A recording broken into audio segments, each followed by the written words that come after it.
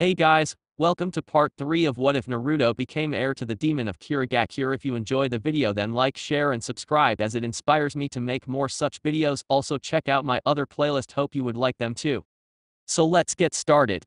Chapter 7 Eyes Like Mine. Naruto and Anko stood before the third Hokage, the older of the two filled with a giddy sense of hope while the other was left with curiosity. After all, what would it mean for his training if the elderly leader said no to Anko's request?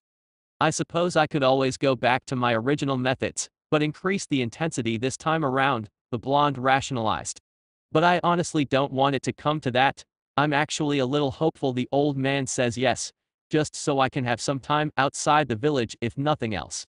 As if reading the young genin's thoughts, the Sarutobi clan head pulled his pipe away, and finally answered the purple-haired Jounin's request. Before I even think of agreeing to this, I want you to explain the reason you've chosen Naruto out of all the genin who, not just made it to the finals, but also reside within the village. What makes him so special? Seeing her Hokage so serious cooled Anko's eager mood, and as she settled down and stood straight, the beautiful woman answered the white-robed man that sat before her. For starters, Hokage-sama, I owe him a debt. During my run-in with Orochimaru, I was incapacitated, and rather than leave me there to chase him, young Uzumaki stayed behind and made sure I arrived at the tower safely. I can't possibly let something like that go, not when I know the number of genin willing to perform such an act is something I believe I could count on one hand. But, aside from that, after hearing his report back at the tower and seeing him in action during the preliminaries, I feel that Naruto Uzumaki has an unrivaled amount of potential that has yet to fully be explored. And I'd like to be the first person to try. Hiruzen gave his subordinate a curious gaze as he asked her how she felt about the young boy's time under Kakashi. Are you saying he hasn't already done a good job in tapping into this unrivaled potential? Of course not, Hokage-sama. Anko immediately replied. I meant no offense to my fellow Leaf Shinobi. All I was trying to say is that much of the boy's training has been in brute force, and although using 3 affinities at his age is impressive, I feel that Naruto Uzumaki should be instructed in the subtle arts of our profession along with the loud. And you believe yourself to be the ideal teacher. It wasn't a question. Hiruzen Sarutobi knew that Anko never did anything without being sure first. It was why she had never bothered to choose any students, as she had not met any that made her certain that they would succeed under her care. The woman's shrewd mind and passionate words made Hiruzen feel more secure about placing Naruto in her care.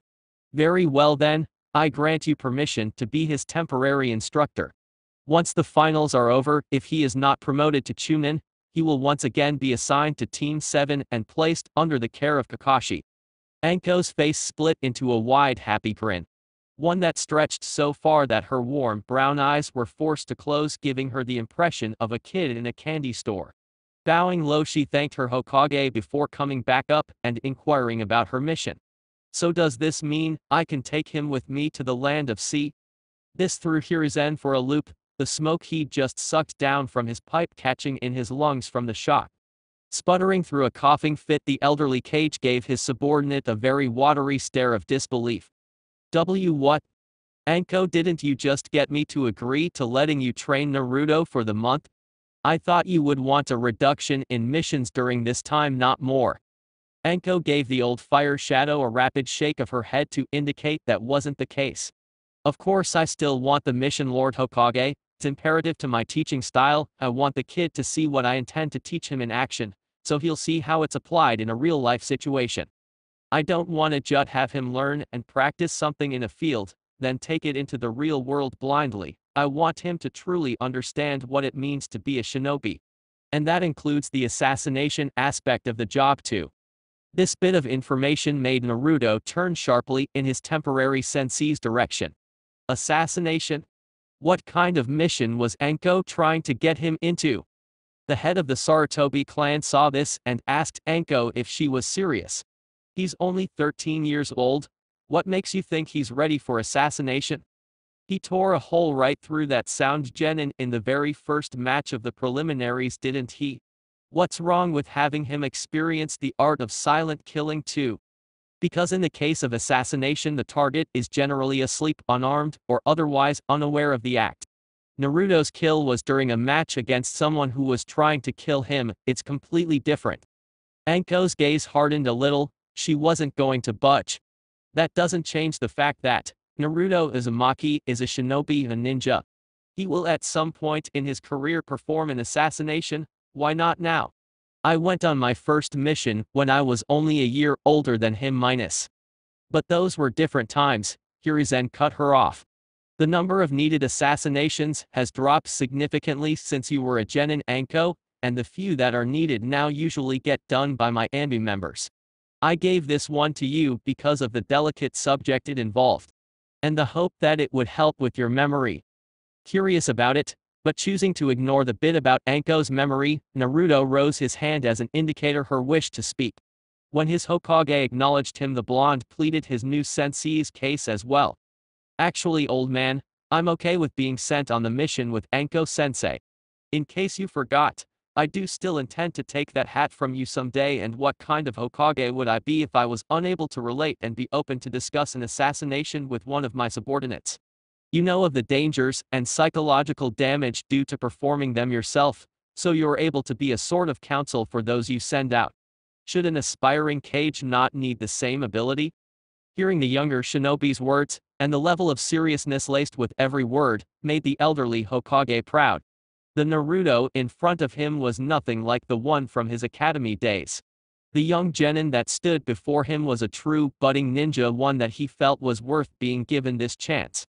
Very well then, Hiruzen relented while steepling his fingers, I'll allow you to take Genin Uzumaki on this mission, Anko. But only because I trust your ability to bring him back alive. If you return to the village without him, or his career is brought to an end by this in any other way, then be prepared to hand over your headband. Anko nodded firmly, her usual lackadaisical attitude switched off in the face of this condition. Seeing that his subordinate understood, the elderly Hokage began to relay the mission specs to both Anko and Naruto. Alright then, now that we've got that settled, let's get on with it. Jounin Anko Mitarashi and Genin Naruto Uzumaki, your mission is an A- ranked assassination mission. Your target is a man that goes solely by the name Amachi. The target resides in the land of sea, and is reported to be a scientist under the employ of Orochimaru. His heinous crimes against humanity, through way of his experiments, have caused the abduction and disappearance of over 30 people. Your primary mission is the assassination of this individual. However, if possible, you are to collect and return with as much of this man's notes as possible. Anything we can use against Orochimaru in the future is information too valuable to ignore. Once he finished explaining their objectives, Anko and her blonde pseudo-student gave silent confirmation that they accepted the mission. From there, the elderly shinobi handed them the file to go over before dismissing them. XXX. Naruto walked from his apartment towards the main gate of the village.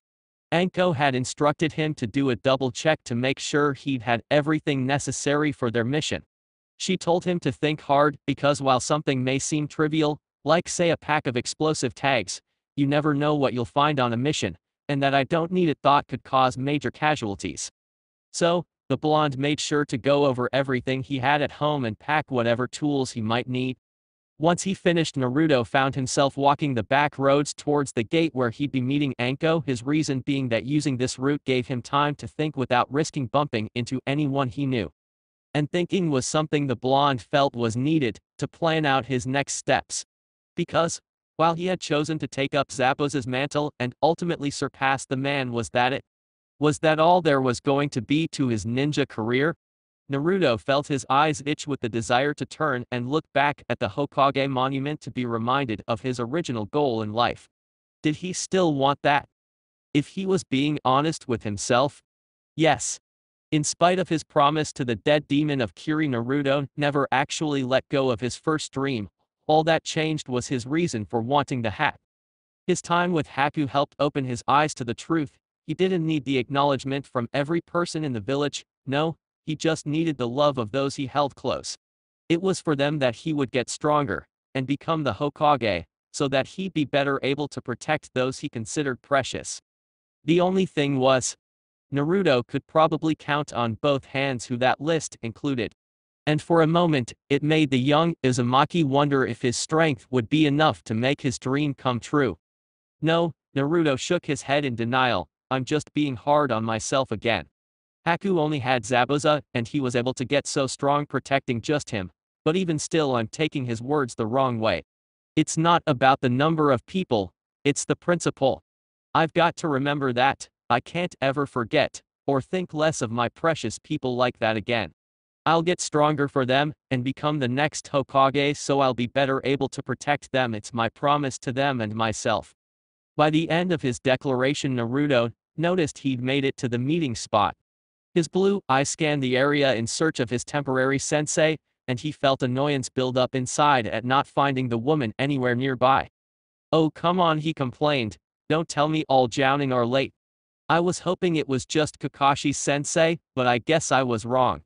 He crossed his arms in frustration as he muttered, "If I would have known about this earlier I would have stopped, and had some ramen at least. But then you'd be late, my little hatchling, and that would have been a terrible impression to make on your first mission with me." The voice came from seemingly everywhere at once, and Naruto snapped his head up to search for the source. It was Anko's voice. Of that the blonde had no doubt, but he couldn't pinpoint the older woman's position. Anko obviously saw his fruitless search though, because she laughed from her position before standing up from her place by the guard post to show that she had been there the whole time. Naruto's eyes widened at this realization, because it meant that, had she been an enemy, he would have been dead. So this is another difference between a genin and a jounin. Those guys in the forest were pretty easy to sniff out, but you, I couldn't even hear you breath. I know, but that's a nice little trick you've got there, hackling. There aren't very many ninja who think to do what you did trying to find me. Or rather, they can't focus their chakra that way. Anko explained, but when she saw the light that began to glint in her pseudo-student's eye, she decided to bring the genin back to reality. Gotta remember he's still a kid, despite his talent, she thought before moving to speak again. But don't let that go to your head, kid, because just as you saw, you haven't even mastered that skill yet, and I could have easily slit your throat without you ever even knowing. There's still a long way for you to go before you're Jounin level, but I'll make sure that by the end of the month you're going to be Chunin level without a doubt." While initially a bit let down by her assessment, Naruto perked up at hearing the beautiful woman say that she wasn't going to give up on him, and better yet, she was going to make him a Chunin. In spite of himself, Naruto couldn't help imagining the way it'd feel wearing the flak jacket that signified he was no longer a genin. His thoughts were cut short when Anko tapped him on the head and said, "And now that lesson 1 is over, it's time we get going, my little hatchling. We wouldn't want our target moving and getting away now, would we?" Naruto shook his head and rubbed the spot the older woman had caused to itch before he began to follow her. Surprisingly, they were running through the trees. "We're tree hopping. Usually when my squad has a mission we don't rush it." Anko looked beside her to the blonde youth she'd taken under her wing and explained that that's because his team had been doing escort missions and glorified errands. This is an assassination, a real-life mission with a time frame. We need to get there as soon as possible, which means there's no time for sightseeing.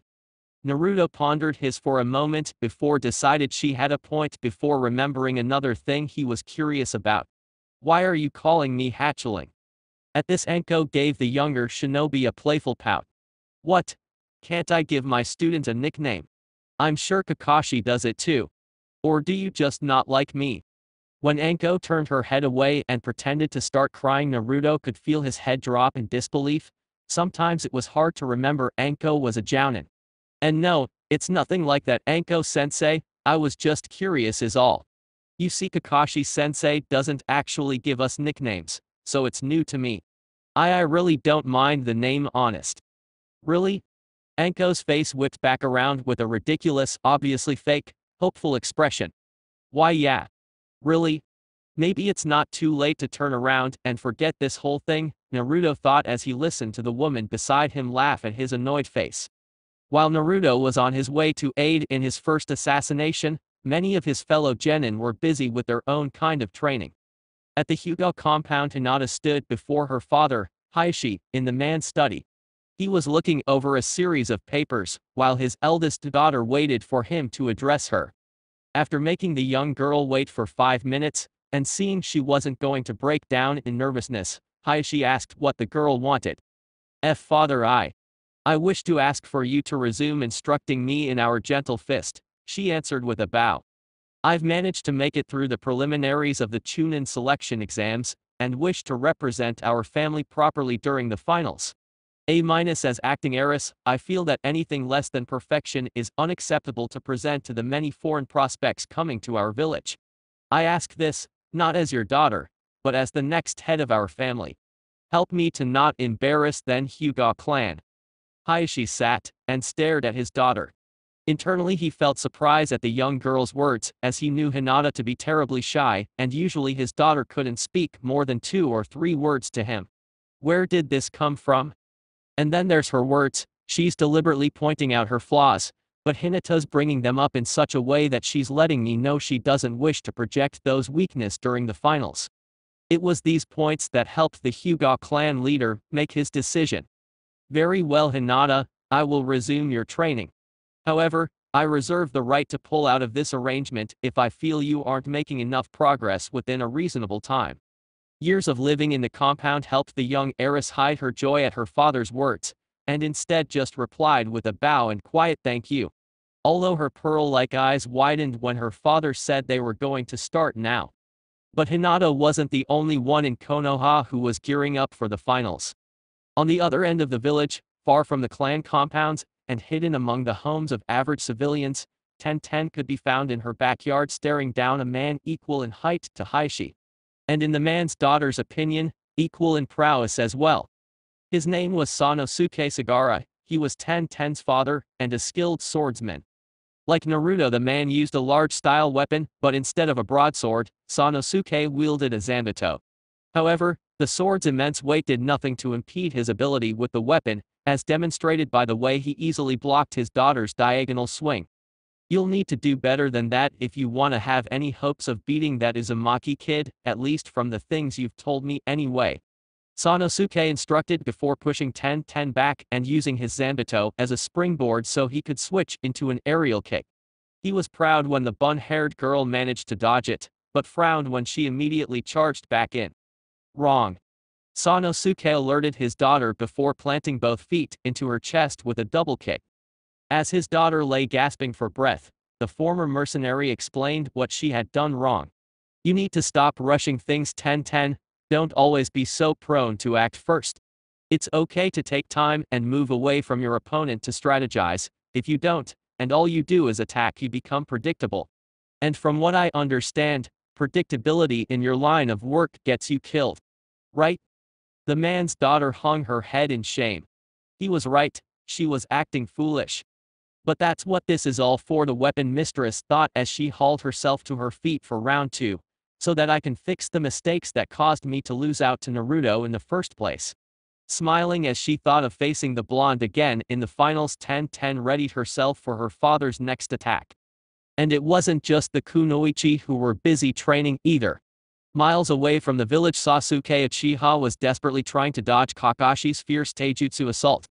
They had tried reactivating the inverted eye that the young genin had used against Hiba, but were unsuccessful, so instead they worked to get Sasuke used to not only his lack of vision, but also working to increase the boy's speed.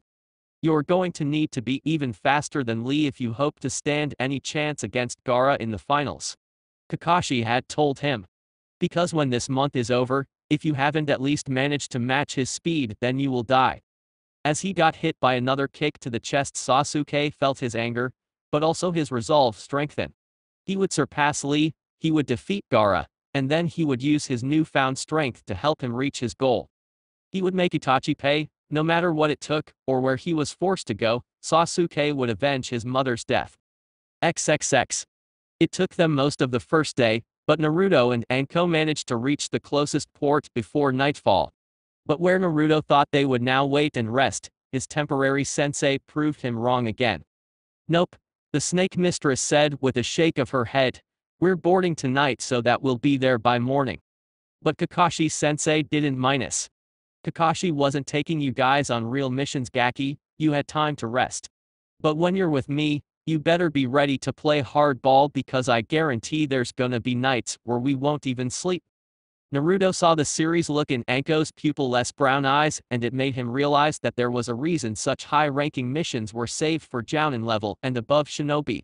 They weren't just dangerous, but taxing on the body as well, something no ordinary genin would be able to handle. But Zabuza wasn't an ordinary genin, and if I'm going to honor him, then I can't afford to be either.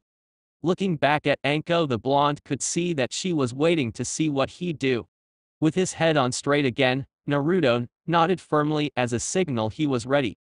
This brought a smile to the woman's face as she led him to where they would purchase their tickets for the boat. And even though the boy had hesitated a moment ago, Anko had no doubt in her mind he would continue the mission. She'd chosen right, now she just had to hope he'd be able to be there when it mattered. I guess I'll start by teaching him the striking shadow snake while we wait to dock again. The woman thought as they made their way to their ride. Because something told Anko this mission wasn't going to turn out anything like she planned. Soft, light brown eyes shot open as years of instincts took over. As a shinobi who often took dangerous missions on foreign soil, Anko Mitarashi had learned to be a light sleeper. And that's why when she heard the floorboards creak outside her cabin door, the woman was out of bed and against the wall with a kunai in hand waiting to see if they would finally make their move. This is the third time since we left the port, Anko thought as she steadied her breathing. Whoever it is has stopped in front of my room each time, just to leave after standing there for 10 minutes. To Anko, she believed Naruto and her had been tagged early on in their mission, right before, or as they bought their ferry tickets. She believed that their assassination target had expected their imminent arrival, and had planned to have his pursuers killed off before they got to him. Well, good luck trying to get rid of me, the snake mistress growled internally, because there's no way I'm letting anybody get in my way on this mission. Having had enough of the waiting game, Anko steeled her conviction and shouldered down her door. She could hear the person on the opposite side gasp in surprise, clearly caught off guard, and she felt warm skin under her fingers as she slammed them against the hallway wall. But just before Anko could deliver a killing blow, she heard a familiar voice yell out for her to stop. "Wait, Sensei, it's me." Brown met blue as Sensei and student locked eyes, and for a moment everything stopped. Neither shinobi even realized they'd stopped breathing. Finally though, Anko's brain registered that she wasn't in any danger, and she let Naruto drop to the floor. Relaxing her shoulders just slightly in case the blonde before her was really an imposter, Anko eyed the boy on the floor and asked what he was doing. "And has it been you I've felt standing outside my door?" Naruto for his part just turned his eyes away, unable to look his temporary teacher in the eye as he shook his head yes. Why? Was Anko's simple and yet complicated question. Complicated because the genin at her feet didn't really know how to answer her. Naruto didn't think he'd be having this conversation with anyone, let alone the woman in front of him, but the past few nights had just been so hard. I can't sleep. It was only 3 little words parents heard all the time from their children. But for Anko it resonated deep down to her core and pushed forth a memory she'd kept locked away. One where a young girl a little younger than Naruto stood before her own sensei and whispered those very same words. A memory where that sensei, still kind and understanding, wrapped his charge in his arms and comforted a young Anko who was feeling scared after her first kill. And, without meaning to, Anko found herself repeating those same words to her own student. "It doesn't make you a monster, Naruto. In fact, just by the way your kills are bothering you shows how human you are. It's only when you feel nothing for the lives of others that you become a monster." Naruto still looked away as he replied, "But I took their lives so easily, I didn't even think about it. I just did what my instincts said, and I killed those guys." The blonde on the floor heard the boards creak, so he turned his head, only to find that Anko had knelt down so they were eye to eye, a hold Naruto found he couldn't break. Not even when she placed her hand on his head and ran her fingers through his hair. "And if you hadn't done those things, if you hadn't killed them, then they would have killed you. Difference is they would have enjoyed it. Those guys were the monsters, Naruto. You're just a ninja trying to stay alive." But even as she said this and Naruto felt some of his guilt wash away, he couldn't help thinking about his desire to honor Zabuza. And for the first time, he really questioned whether or not he could do it. XXX. And Naruto wasn't the only one suffering from an emotional storm. Back in Konoha, Kiba Inuzuka couldn't sleep either. Tossing and turning in his bed, the shaggy-haired genin just couldn't get comfortable. It was either too hot, too cold, or something itched like crazy until finally Kiba just gave up and got out of bed. Leaving his room, the Inuzuka walked the hall that led to the bathroom and flipped on the light. What he saw in the mirror didn't surprise him. In fact, he'd been expecting it. His hair, like all Inuzuka, grew fast, and now was a wild mess down to his shoulders. His eyes were bloodshot and drooped from lack of sleep. Reaching a clawed hand up, the brunette scratched an itch in his tangled mane, only to stop and stare at his hand. Seeing those claws reminded him of why he couldn't sleep. Akamaru, his best friend, his companion, his familiar, was dead. No, Kiba growled low in his throat, not dead. That bastard Uchiha killed him. He murdered my best friend in cold blood. A lack of sleep and pain from Akamaru's death clouded Kiba's mind, leaving him in a fog of rage. One only made stronger by memories of the meeting his mother had held with the Hokage about the incident. By law, there was nothing that could be done. Killing was allowed during the Chunin exams, and every participant signed a waiver stating they understood death was a possibility, even Akamaru. The pup's paw print was stamped right beside Kiba's own handwriting. The only thing the Hokage could really do was offer reparations in the form of payment. Something Kiba vehemently refused, as no amount of money would replace what he'd lost, or return Akamaru to him. No, Kiba knew there was only one thing that would satisfy him now.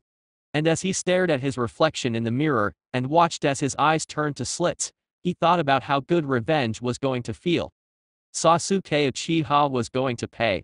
XXX. The morning after their talk, Naruto and Anko found themselves seated in her room talking about how to continue the blonde's training, in this case summoning. It's a rare and useful tool, Anko started, something not many shinobi are capable of that could give you the advantage you need during a fight. I myself use snakes. Like Orochimaru? Naruto questioned. Yes, but only because it was the contract he chose to sign.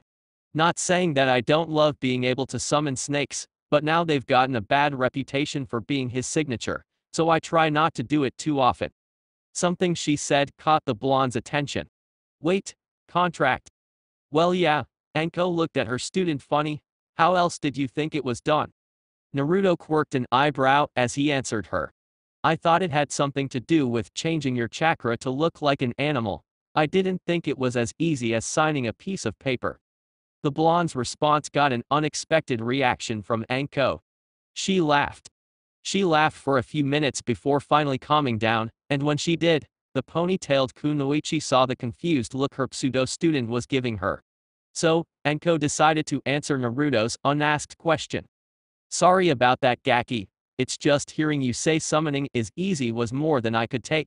In fact, if anything, summoning is one of the hardest skills to master. But why? Anko just sat back and smirked before rolling up her sleeve. With her arm revealed, not only did Naruto's eyes get a glimpse of her unexpectedly smooth skin, but he also noticed the tattoo that was painted on her forearm. It was a snake wrapped around a side. This was given to me on the day I proved myself to the snake summons. They bit me here. At this, Anko showed Naruto the tips of the snake's fangs. There were 2 puncture scars. And the venom burned this into my skin from the inside. Naruto cringed at the thought, but couldn't help be intrigued about one thing. You said you had to prove yourself? What did you mean by that? I had to show the snake boss, Manda, that I was worthy to be his summoner, was Anko's reply. But there was something about this darkness that flashed in Anko's eye as the kunoichi spoke that made Naruto ask, and how did you do that? What did this Manda have you do? At this, Anko's shoulders slumped in a tired motion, as if she'd just gotten done carrying a heavy load for miles. This was more than enough for Naruto to realize, whatever it was, Anko wasn't proud of it. And this made him pull back. Or, if it's uncomfortable, you don't have to minus. No, Anko cut him off, it's okay. If we're gonna do this I have to open up a little too. When Orochimaru had me sign the snake contract, Manda's personal test was to have me bring him 100 sacrifices. And then I had to watch as he ate them. This news shocked Naruto, and he looked on at Anko in sympathy.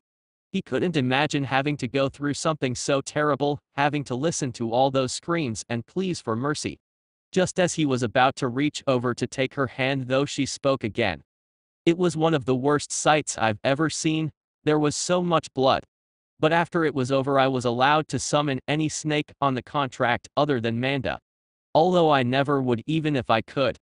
After hearing what this Manda's test was, Naruto shuddered to think of what kind of damage such a monster would do once unleashed. This thought process resulted in another question springing from the blonde shinobi's lips. So am I right in guessing you aren't going to have me sign the same contract as you? Anko answered him with a shake of her head. Nah.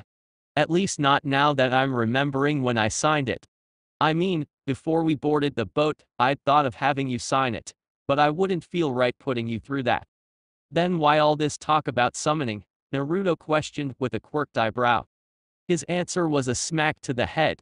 Anko eyed the smart-mouthed blonde before growling out, maybe because I thought it'd be a good lesson for you to learn Gaki. Ouch. Naruto grunted in pain before sending Anko an irritated look.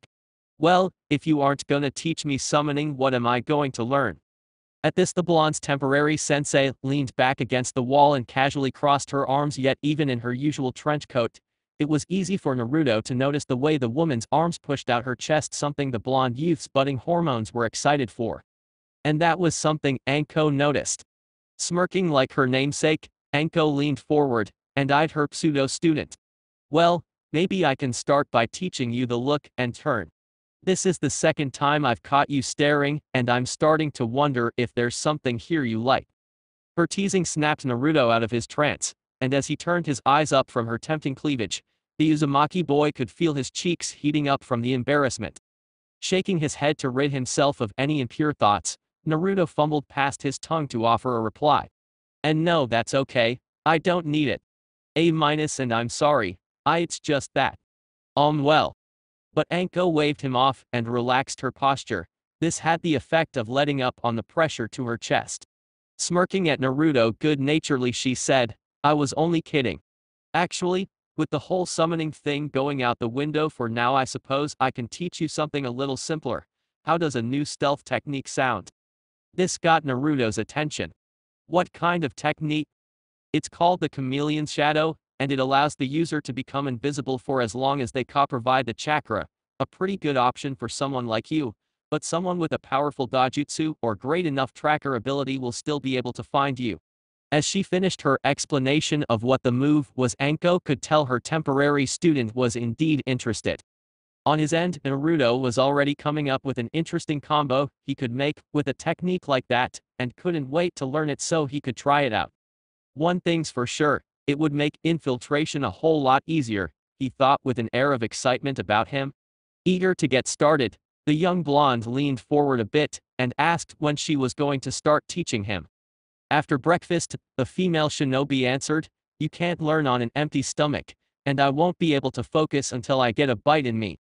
While at first Naruto was going to protest as he wanted to get started as soon as possible, any argument was silenced by the loud rumbling of his stomach. Laughing sheepishly, the young Uzumaki let his words die on his tongue and motioned for Anko to lead the way. Breakfast was a small affair, considering their budget, and once it was finished the two shinobi were ready for some training. They headed back to Anko's room, where she told Naruto this particular training would take place. We can do more once the mission has been completed, and we're on our way back to Konoha. With the importance of this assignment, though, I'd rather we tried to stay a bit more focused, okay? Naruto nodded in understanding as she answered his unasked question.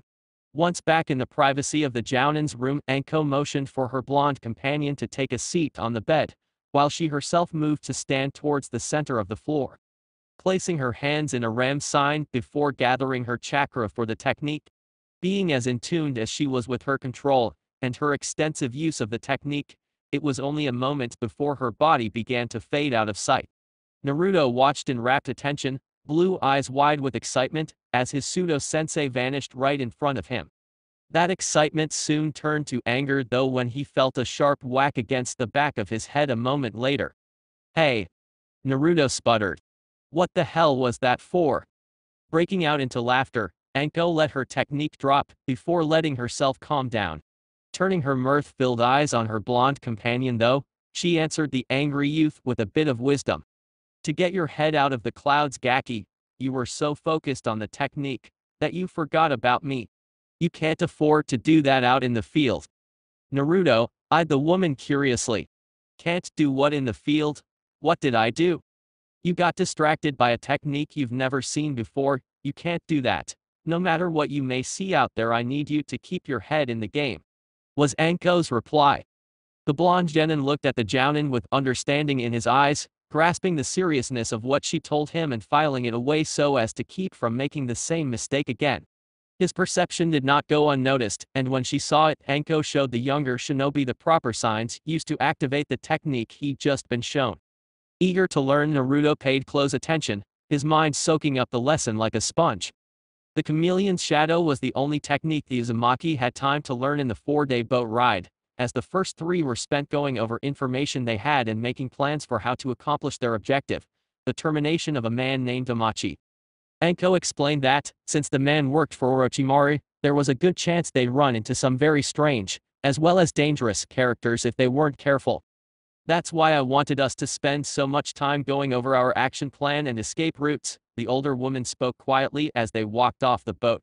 Like I said on board, we'll have more time for skill training once this is over. Naruto just nodded his head in understanding, but before he could bring up another topic of discussion, his attention was drawn away by laughter. However, it wasn't a happy kind of laughter, no, this was one of cruelty. Something the blonde knew all too well about. Turning his blue eyes in the sound's direction, Naruto felt his anger spark at what he saw. Kids, 4 of them, were chasing a girl covered in bandages. Their laughter was mingled with harsh words as they pelted the obviously distressed girl with small rocks. Sharp eyes caught sight of the stone that was hidden by the beach sand, and within moments Naruto watched as the girl's foot hit it, causing her to trip.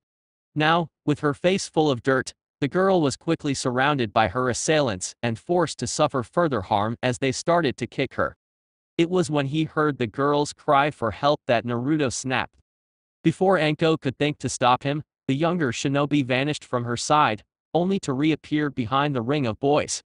Not even bothering to say a word of warning, Naruto reached out and gripped the closest shoulder before jerking his arm back and sending that kid stumbling into the dirt in surprise. This got the attention of the other 3, and they didn't like what they saw. "What the heck did you do that for?" one of them yelled out. He grit his teeth in anger at the treatment of his friend, showing off his missing front teeth. "Yeah," shouted another wearing a cap, "don't you know what that thing is?" Hearing how that kid addressed the girl on the ground made Naruto see red. How many times had the same thing been said about him? He wasn't about to stand by and let some sot-nosed punks treat someone else that way, especially not a girl. "I don't care who she is," the blonde growled through clenched teeth, making sure to point out that he did not share their choice of category. "All I care about is the fact that I see 4 guys picking on one girl. Now I suggest you apologize before I lose my temper." The smug looks on the boys' faces confirmed the sounds Naruto heard from behind him. So when the one he'd shoved yelled out to Blonde was more than ready to teach him a lesson for trying to surprise a ninja. Sidestepping the first attack, which turned out to be an attempt to smash a rock over his head, Naruto threw his elbow back and slammed it into the kid's nose.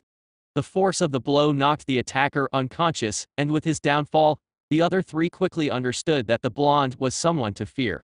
They swiftly picked up their fallen leader and made a mad dash for the town nearby. After watching the group scramble away, and making sure they weren't just coming back with more bullies, Naruto turned his attention to the bandaged girl, who was still laying with her face in the sand. "They're gone, you can get up now," the Uzumaki said softly as he took a knee beside her.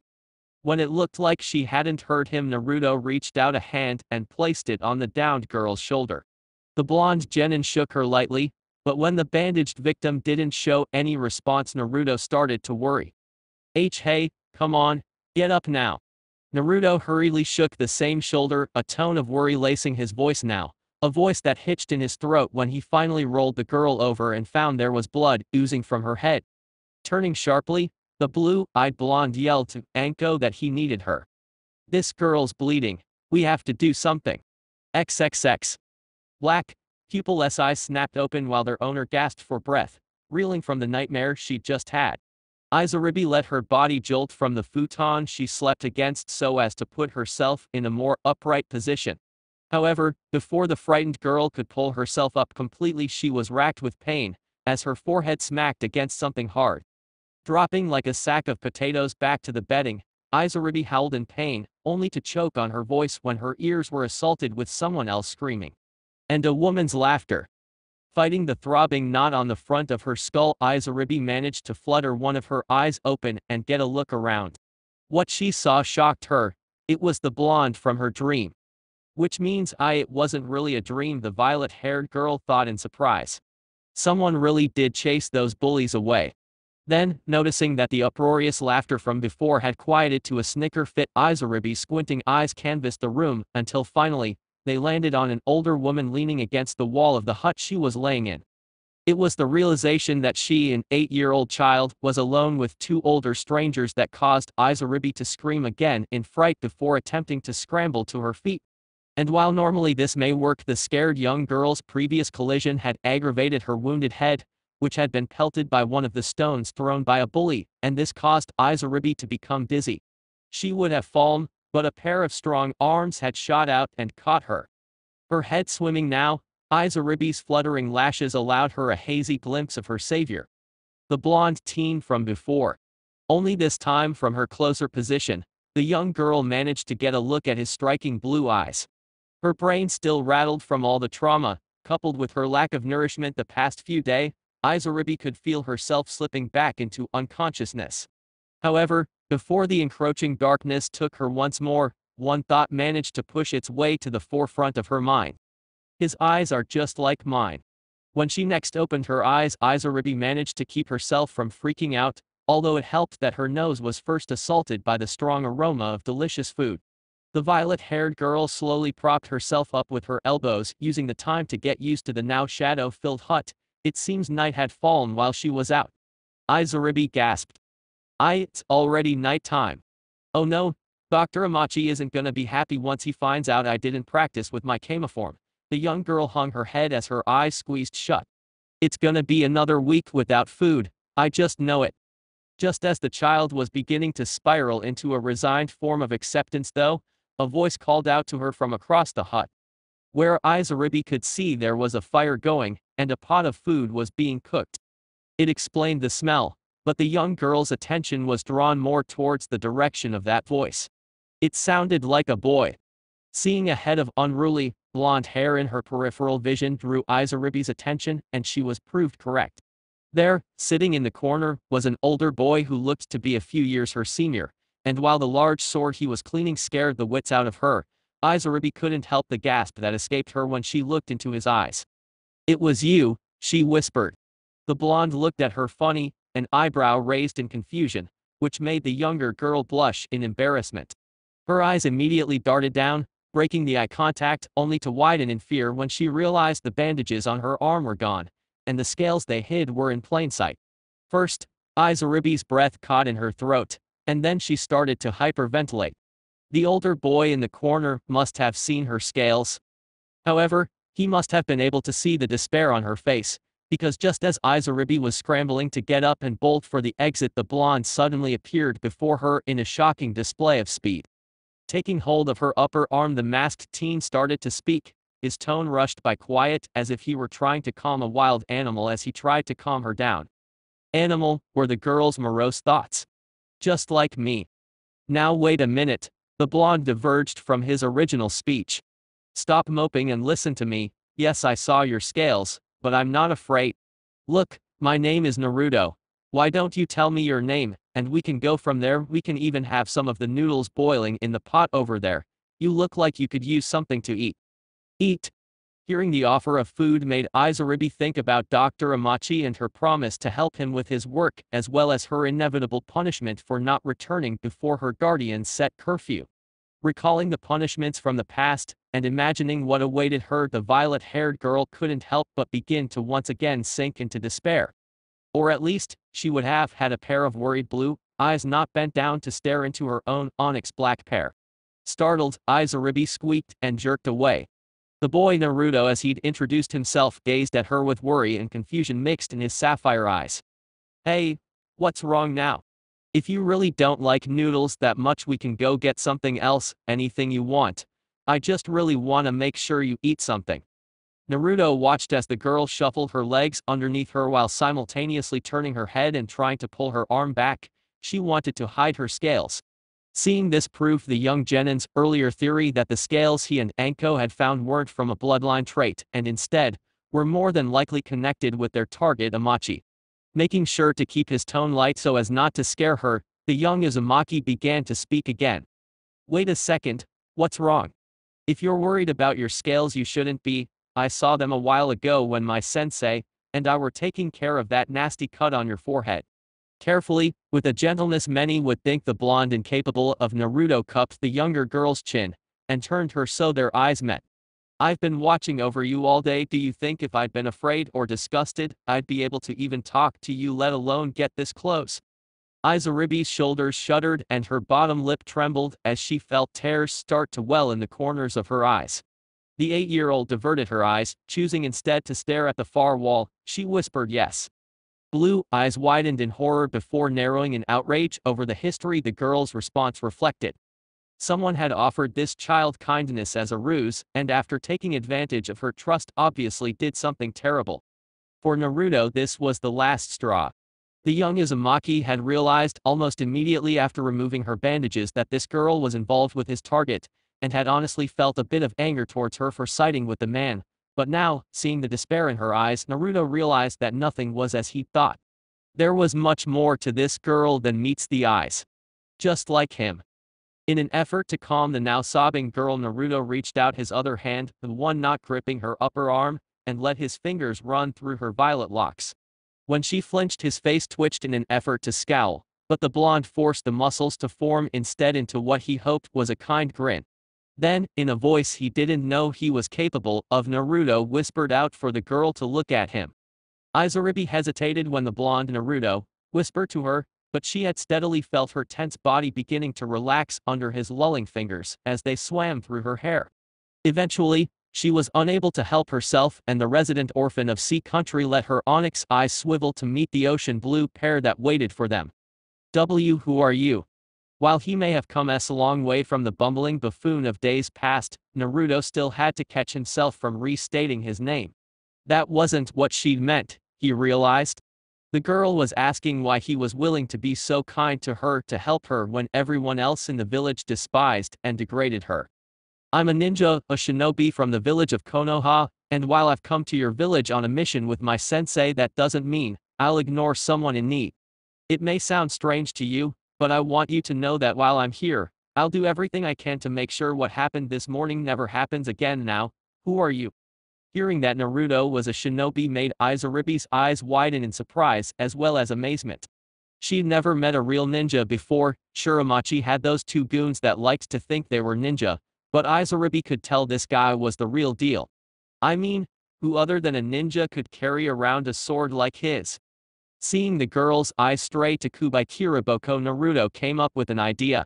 Grinning wide enough that it could be seen from beneath his bandages, the blonde offered a trade, her name for the story of how he'd gotten his sword. "And trust me, it's a good one." Izuribi took the bait almost instantly. She loved stories. Although she'd been young when they died, the now 8-year-old girl could still easily recall the many bedtime stories her mother and father would either read to her or make up together. It was these very stories that filled her dreams at night of places far away from her boring and now cruel little fishing village.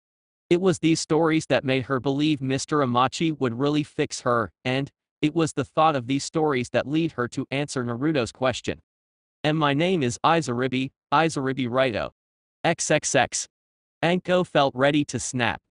After Naruto had insisted on watching over that strange girl, the special Jounin noticed almost immediately that something was going on, especially when they removed her bandages and found her body littered with scales.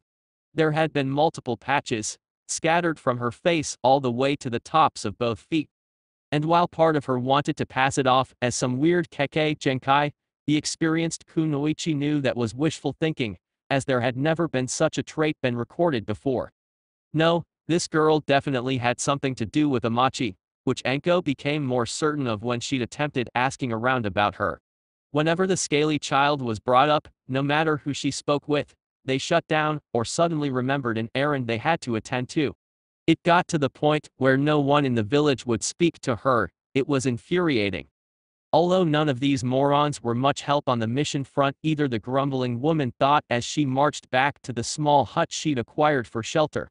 And it was true, these people knew next to nothing about the man she sought, her time in the T&I department coming in handy to make sure no information was being withheld. No, the only thing anyone had to tell her was about the disappearances a couple of years ago that ranged from small children to a few grown men and women. The people would go out like normal to fish, but never came back, and when villagers went to search for them, there was never any trace, like they just vanished. But that doesn't tell me anything other than what I already knew. Anko growled mentally before kicking up a bit of sand in a huff. Anko's pupil-less brown eyes could see her rented shelter a short distance away. This helped quell the burning anger inside as thoughts of food and a night's rest made their way into her mind. The sun had already set, and she was more than ready to let her tired legs rest. A shinobi she may be, but being on her feet all day still wasn't something the woman enjoyed doing. Especially when it all turns out to be for nothing. She crouched again. However, before the battle-hardened kunoichi could take another step, her instincts kicked in, and she leapt to the side so as to avoid being skewered from below. The special jounin narrowed her eyes as she watched a body rocket up from beneath the sand, spear in hand, before it landed and settled into a fighting stance in front of her. Anko flicked her wrists, and felt the cool steel of her kunai as they fell into her hands. Only to drop them in shock when two arms came from behind and locked her in an arm bar. "Good work, Shui," the spear wielder congratulated as he walked up to the captured Anko. With the moon shone bright in the sky, even without being full, Anko was able to make out the look of one of her captors. He was tall, at least Kakashi's height, with the build of a man who had spent many hours doing hard labor. He had a head of feathery brunette hair, and a face that could almost be called handsome if not for the cruel and disgusting smile that twisted the visage. His upper body was bare, but his lower half was hidden beneath common black pants and shinobi sandals with no headband. It was easy to conclude this guy, and more than likely his partner too, were just washouts from their original ninja village who later became mercenaries. Which makes me wonder how they got the drop on me, Anko growled mentally to herself. As if answering her unspoken question, the one holding her captive opened his mouth to reply to his partner. "It wasn't nothin'," he spoke in a rough and uneducated manner. "That trick gets him every time, Tai. Maybe on those weak housewives we snatch from the village, but this one here's a kunoichi, a female ninja, so I'd say we got lucky," the one known as Tai told Shui in a cocky but cautious tone. But that melted away when the man was within inches of his prey. By then his look had morphed into a leering grin. "But maybe this is just our reward for doing such a good job working for the good doctor, Ra." The mercenary snatched his head back, inspecting the new, bloody bite mark before clocking Anko with his uninjured fist. "You bitch." Despite the throbbing in her left cheek, Anko gave a smug grin to the man in front of her. He had attempted to caress her face, but the woman wasn't having it. "Careful boys, I bite." In a flash, the special jounin threw her head back and smashed Shui's nose. The man behind her howled in pain, his hands immediately letting go of Anko to clutch at his bloody nose. Then with her body free, Anko snapped her left leg back and planted her foot in the man's stomach. She followed this up by ducking low to avoid a kunai to the throat from the mercenary known as Tai. Years of training kicked in next as Anko gripped his outstretched forearm and slammed her right palm into her enemy's elbow. Sounds of bone breaking were intermingled with cries of pain. Thinking quick, Anko struck like a serpent, and swiftly tore open Tai's throat with the kunai she'd kicked up from the sand. Not even blinking as the man's blood squirted from the new opening, Anko turned her attention to her second would-be rapist. The man known as Shui was just now managing to blink through the pain of having his nose broken, and through teary eyes saw his partner crumple to his knees. "You fucking slut, you killed him." Seeing nothing but red, Shui barely managed to take his first step in Anko's direction before she vanished from sight, peered behind him, and knocked the fool unconscious. This one should be easy to break, the T&I expert thought, peering down at Shui. With her years in the field, Anko learned quickly that, normally, every pair had a brain and a brawn type, the brain taking longer to interrogate. However, if one were to separate the two, the dumb one would break quickly without the support of his companion. So, taking a length of ninja wire from her coat pocket, Anko went to work stringing up her prisoner before hoisting him over her shoulder. It was as she was finishing the trek to her rented shelter that the woman wondered if these two were connected to the girl Naruto had insisted on watching over. One thing's for sure though, they definitely have a connection to Amachi if what they said earlier is true. XXX. Upon returning to their shared dwelling, Anko was surprised to find Naruto regaling the amused-looking girl with a story about one of the many pranks he'd pulled during his time at the academy. Or at least, he had been, but once he noticed her entrance the blonde stopped. Then, seeing the man she had slung over her shoulder, Naruto rocketed to his feet in attention. His abrupt silence, followed by the sudden movement, caused the plum-haired girl to turn her own attention towards the door, only to gasp in fright when her own eyes landed on the bound mercenary. Seeing her reaction was all the answer Anko needed. "I take it then that you know who he is." Hearing this, Naruto turned his eyes from his sensei over to Izuribi before asking if it was true. "Is this the guy who gave you those scales, Izuribi?" Flinching at the mention of her condition, Izuribi couldn't keep from folding in on herself, arms hugging around her small frame as her dark eyes turned to look at the floor. Worrying her bottom lip for a moment, the 8-year-old chanced a look at the blonde beside her. Seeing the same outreaching look from before, the one that urged her to trust him, she couldn't help but believe that just maybe he could help her. And no, that's not Dr. Amachi, his name is Shui, one of the doctor's guards. For a second she battled with herself about continuing, but the hope of freeing herself from the feeling of loneliness Izuribi had felt under Amachi convinced the girl to keep going. If he's here then Dr. Amachi must have gotten impatient with my lateness. Which means he's furious. Naruto saw the way Izuribi's eyes squeezed shut as she hissed out that last word. It worried him. What he didn't see though was that it worried Anko as well, especially when her trained eye didn't see any form of past abuse on the young girl. Pupil-less brown eyes narrowed into slits as their owner forced down the animalistic growl that threatened to rumble in Anko's throat. Leveling her tone so as not to scare Izuribi and hopping she was wrong, the kunoichi asked, "And what happens when Dr. Amachi gets furious?" The answer was plain for someone like Anko to see. The way Izuribi's whole body trembled as her knees turned in on each other, closing her thighs, as bone-white knuckles pushed down the hem of her t-shirt. Even Naruto, with no real experience in the subtleties of body language, knew not to probe the question any further. It was clear what sort of punishment the man known as Dr. Amachi dealt out.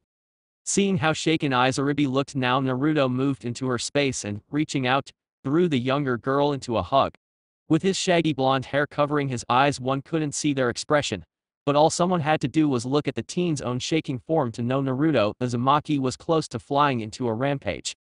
For Izuribi, the moment she was enveloped in the warmth and safety of the hug, she broke down in tears. Sobs racked through her body, sending her shoulders into a frenzy as memories of those horrid nights played back in her mind. Burying herself as deep as possible in Naruto's arms, Izuribi wailed in despair, Please, don't make me go back. Oni-san, please, I'll be good, just please don't make me go back." Hearing the younger girl's plea only made Naruto hold her closer. For one so young to feel such fear, to know this kind of pain, should be impossible. Memories of the blonde's own childhood played through his mind like a slideshow, and yet, Naruto knew nothing he felt was anything like Izuribi's pain. He may have been alone, but the girl in his arms had been trapped. Caged like a rat, knowing only twisted, perverted versions of affection. It was enough that Naruto felt the same wall shatter from when he thought Haku killed Sasuke. The Kyuubi's chakra slowly leaked through his body as Naruto vowed to slit Amachi's throat himself. "Don't worry, Aiza-chan, you aren't ever going back there again. Tonight, Anko-sensei and I are going to make sure that bastard Amachi won't ever be able to hurt you again."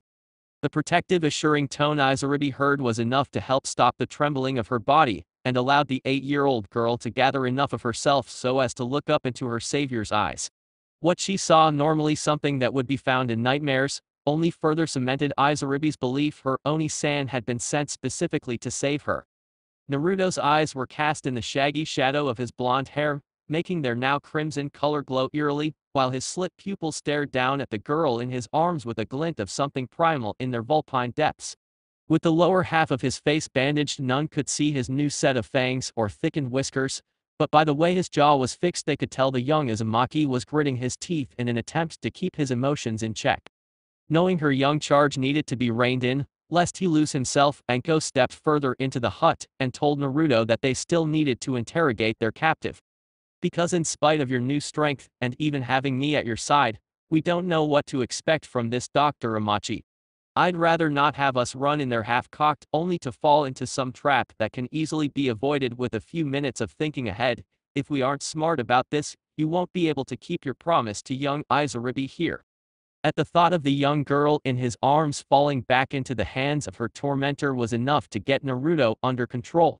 He'd never broken a promise before, and now definitely wasn't the time to start. Peering down his nose at Izuribi one more time, Naruto combed his clawed fingers through her violet tresses a few times before stepping back from her and, hand still atop Izuribi's head, asked his sensei what she needed from him. Since I don't really think you're ready to perform your first torture session, I just need you to take your new friend outside. I know it's a bit odd considering what just happened to me, but unless Izuribi thinks she can stomach watching me work, it's the only other option, Anko explained, having further explained her thoughts when Naruto looked at her like the special jounin was crazy. Blowing an unsure breath through his nose, Naruto took Izuribi's hand with the intent to follow orders, only to look at the aforementioned girl when she refused to start walking. Iza-chan, what's wrong? Izuribi's onyx black eyes looked from the man she knew was Shui, who the woman known as Anko had dropped into the far corner, then looked to the blonde holding her hand. Her gaze was hesitant for a moment before, after taking one last look to Shui, the child whispered that she wanted to stay, she wanted to watch. On his end, Naruto was shocked. She wanted to watch someone be tortured. Eyeing her wearily, the blonde asked if she was sure, saying he wouldn't think any less of her either way and sighing softly in agreement when Izuribi reaffirmed her decision to stay. Something that, while he didn't understand, would honor if Anko said it was okay. And she did. Because while Naruto didn't understand Izuribi's thoughts, the older shinobi did. She'd seen cases like this a few times before, she herself being one of them. It tended to happen to those who had suffered at the hands of someone else, made worse when it's a person they believed could be trusted. Thoughts would begin to form during the torment, usually after accepting the reality of their situation about the positions being reversed, and the tormentor becoming the victim. This filth must have taken part in that bastard Amachi's punishments, Anko summarized before letting Naruto know he and Izuribi were allowed to stay, as well as leave should watching become too hard. Neither the blonde, nor the young girl who wound up in his lap left the hut that night, and both watched, unblinking, as Anko went to work. But the screams of pain, which helped lull Izuribi to sleep mixed with Naruto's heartbeat, would ring in the Uzumaki's ears and bring back memories of the final battle at the Great Naruto Bridge. Only this time, it wasn't Zabuza doing the killing, but Naruto himself. Anko's hypothesis proved true, and in just about an hour and a half of starting in on her prey, the ninja had everything they needed to plan their final move. Then Naruto watched as Anko killed their captive. There's no redeeming scum like him, so there was no reason to let him live, she'd explained upon seeing his questioning look. Something you need to understand, Naruto, is that there really is such a thing as evil in this life, and that it won't always be easy to spot like Orochimaru. Because, honestly, can you tell me you'd have pegged this man for a monster had you both just been walking down the street? Naruto could honestly shake his head no. Exactly, was Anko's firm reply. Remember that lesson, Naruto, because it's important. Don't ever just blindly trust anyone, because you never know who's really a wolf waiting to take a bite out of you. Leaving her temporary student with that last bit of advice, the former apprentice to Orochimaru bid goodnight to her blonde charge before sealing the dead Shui inside a scroll and laying down in her sleeping bag. Naruto was only up a few minutes longer, letting his eyes linger on the spot their dead captive had been bound in, before letting his eyes drift shut. That night his dreams were filled with thoughts of if he would have been able to torture Shui. When next he awoke, Naruto was surprised only a moment at the weight against his chest before recalling the previous day's events. Upon the recollection, however, his blue eye steeled into a cold cobalt as his memory pulled forth the plan he and Anko had come up with. Today was the day. Seeing the absence of a sleeping bag and deducing that Anko must be standing outside on the shore, Naruto carefully shifted Izuribi in his arms, cradling her against his chest, before making his exit from the fishing cabin. Sure enough, upon his exit, The blonde Uzumaki's eyes quickly found his pseudo-sensei staring out at a speck of an island among the vast ocean. Being sure not to wake the still sleeping girl in his arms, Naruto made his way over and asked, "That's our target, isn't it? That island over there?" Anko's response was a silent nod of her head. Naruto could see out of the corner of his eye that there was something on the older kunoichi's mind. The far-away look in her normally light eyes let the blonde know the woman was reliving a memory. That's when the blonde remembered the mission briefing the Hokage had given them in his office. Dr. Amachi worked for Orochimaru. Turning so he could properly see his partner, Naruto asked if the woman was okay. "You can be the one to take his life, if it helps, Anko-sensei." Hearing her student's offer broke the woman from her fuzzy recollection of the island that lay before her. She'd just begun to recall being woken up on a cold medical table by an Anbu, and caused the violet-haired kunoichi to blink rapidly so as to bring herself back to the present. Shaking her head in the negative, Anko told Naruto that wasn't necessary.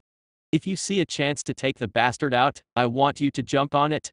We can't afford to let this creep keep up his twisted science projects." A whimper drew both ninjas' attention to the now awake child Naruto was arms full of. It seems the crashing of the waves had woken the little girl, and she'd caught the last of their talk. Thinking of herself as one of those twisted science projects, Izuribi felt her heart clench. Only her Oni-san's comforting embrace, matched by his hushed words, helped calm the distraught girl's worries. That is, at least, until Izuribi heard Anko's next words. "Sorry to tell you both this, but Izuribi's gonna need to play a part in our getting inside." XXX. Dark, watery eyes looked up fearfully at the equally black camera lens that allowed Dr. Amachi to see who was at the entrance to his lab. Izuribi knew this wasn't the only one either. The man had cameras all over the island as well as inside. The girl shuddered thinking of some of the places she'd found those cameras. The tremors of disgust must have been mistaken for ones of fear, because once she finished, Izuribi heard the telltale buzzing that preceded the unlocking of the large iron doors before her. After this, the 8-year-old was blasted with a gust of cold air as the entrance slid open, both doors sinking into the rocks around them. Seeing her path clear, Izuribi entered and began the long trek down the main corridor. Straw sandals slapped against the tiled floor, and their owner thanked the heavens that she wasn't forced to make the journey in bare feet. That would have been torture, thinking about how ice-like the floor must feel. It took about 15 minutes, the girl having shuffled along slowly, for Izuribi to reach the break-off point. 3 doors now stood before her. One she knew was the main security room, where all the camera feeds were sent, while the other 2 were a mystery. The lab was accessed through the floor she now stood on. Except, Izuribi wasn't taken to the lab. "Where are Shui and Tai?" came Amachi's voice through the intercom system. "I sent them to collect you hours ago, and yet you have arrived alone. Explain." Hearing the man's voice, and the veiled rage underneath made Izuribi nauseous. To her it felt like her stomach had just hit the floor, while her heart had jumped into her throat. But thinking about what consequences awaited not answering the question, she managed to croak out a response. I don't need a babysitter, doctor. As you can see, I've returned all on my own. I just wanted some time to feel normal." A single heavy breath was let out over the intercom before the gears in the floor sprang to life, and Izuribi was slowly lowered into the floor. "Do normal girls steal, Izuribi?" came the now mocking voice over the intercom. Dr. Amachi had been referring to the girl's new state of dress. Gone was the stitch-laden, brown robe the girl wore like a dress, held together by a lighter tan sash. In its place, the young child now wore a sky-blue kimono and a white obi to hold it closed. While simple in its design, a girl like Izuribi would have been unable to pay for it. Knowing this, and shoving away Amachi's attempts to break her spirit, Izuribi lowered her gaze and shook her head. "And no, but I took it in hopes that it would please you." Just getting the words past her lips made the girl want to puke. But they worked. The next thing to pass through the speakers was an appraising, but approving hum. From there, the rest of Izuribi's ride was filled with silence, which the girl was thankful for. Her stomach was in knots, and she wasn't sure how much longer she could go on talking without throwing up. Now though, the violet-haired child could focus on breathing. When the drop finally reached the laboratory, Izuribi was greeted with the eerie smile of Dr. Amachi. He was a thin man with a head of straw blonde hair. He wore a lab coat over a set of average clothes, and was fitted into a pair of shinobi sandals. His beady black eyes were trained solely on Izaribi. Well now, seeing it in person, I must say your new look is quite lovely, Izaribi. Why don't come closer so I can get a better look at you? The man's gaze frightened the young swimmer. It was a mix of animalistic hunger and anger. A combination she unfortunately knew well. She also knew what would happen if she denied him. So, swallowing the bile that rose in her throat, Izaribi shuffled over to the man in front of her. Once she was within arm's reach, Amachi knelt down to be at eye level with her, only to shoot a hand out and wrap it around her throat. As the child struggled to breath, Amachi reached out his other hand and tightly gripped her wrist. Bringing her hand up, the man asked, "Did you really think I wouldn't notice this?" With her arm raised, the sleeve of her kimono dropped to reveal Izaribi had a kunai in her hand. Slapping the girl to the floor, the pain knocking the weapon loose, the enraged scientist then went on to kick Izaribi in the ribs. "Stupid girl. After everything I've done for you, this is the thanks I get. You filthy bitch, it seems you need to be reminded of your place, Chart." While Amachi was busy berating his whimpering charge, he failed to notice the shimmer of movement as blue eyes circled around him. So wrapped up in his rant was he, that the fool hadn't noticed his assassin get in position behind him. The shock of having his throat slit didn't fully register until Amachi crumpled to the floor and watched as two pairs of shinobi sandals shimmered into existence in front of him. Managing to lift his dimming sight, Amachi's last image of the living world was of a blonde teen standing next to a woman he recognized as Anko Mitarashi. Once Naruto was sure the life had left his target, the blonde felt his rage subside. It had taken every ounce of his self-control not to rush the man the moment he laid eyes on him, but Izaribi's plea for a chance to do the deed herself halted him. At least until she was discovered. Then it became personal, and Naruto used his newly acquired stealth technique to deliver the killing blow. It wasn't fancy, and there was no great battle to precede the man's demise. It was as a ninja assassination should be, unexpected and silent. While Anko moved over to the man's computer to begin extracting files, Naruto went and scooped Izaribi into his arms to help assure her that everything was finished. "He can't hurt you anymore, Iza-chan, it's over." It took an expert like Anko only minutes to move every file on Amachi's computer onto a mini drive, but while she told Naruto he and Izaribi were free to head back, she herself had business in the lab. Knowing what type the woman meant, the blonde genin allowed Anko her privacy before exiting the lab and walking into the fresh air outside, mentally noting for Izaribi at least, it was like finally walking into the light after fighting her way through a dark tunnel. Chapter 8 - Clashing Steel, Naruto vs 1010. XXX. The clear blue sky hanging over the village of Konoha was dotted with colorful smoke as fireworks were set off in celebration. After 4 long work-filled weeks, the day everyone was waiting for had arrived. It was time for the third and final part of the Chunin exams. At the gates, copious foreigners were checked in by the guards Izumo and Kotetsu. Hundreds of thousands of people, ranging from a peddler looking to sell their goods to daimyo of other countries looking to scout for talent, had turned up, eager to take part in the action. But even with all the excitement going on, there were those who had no time to partake in the festivities.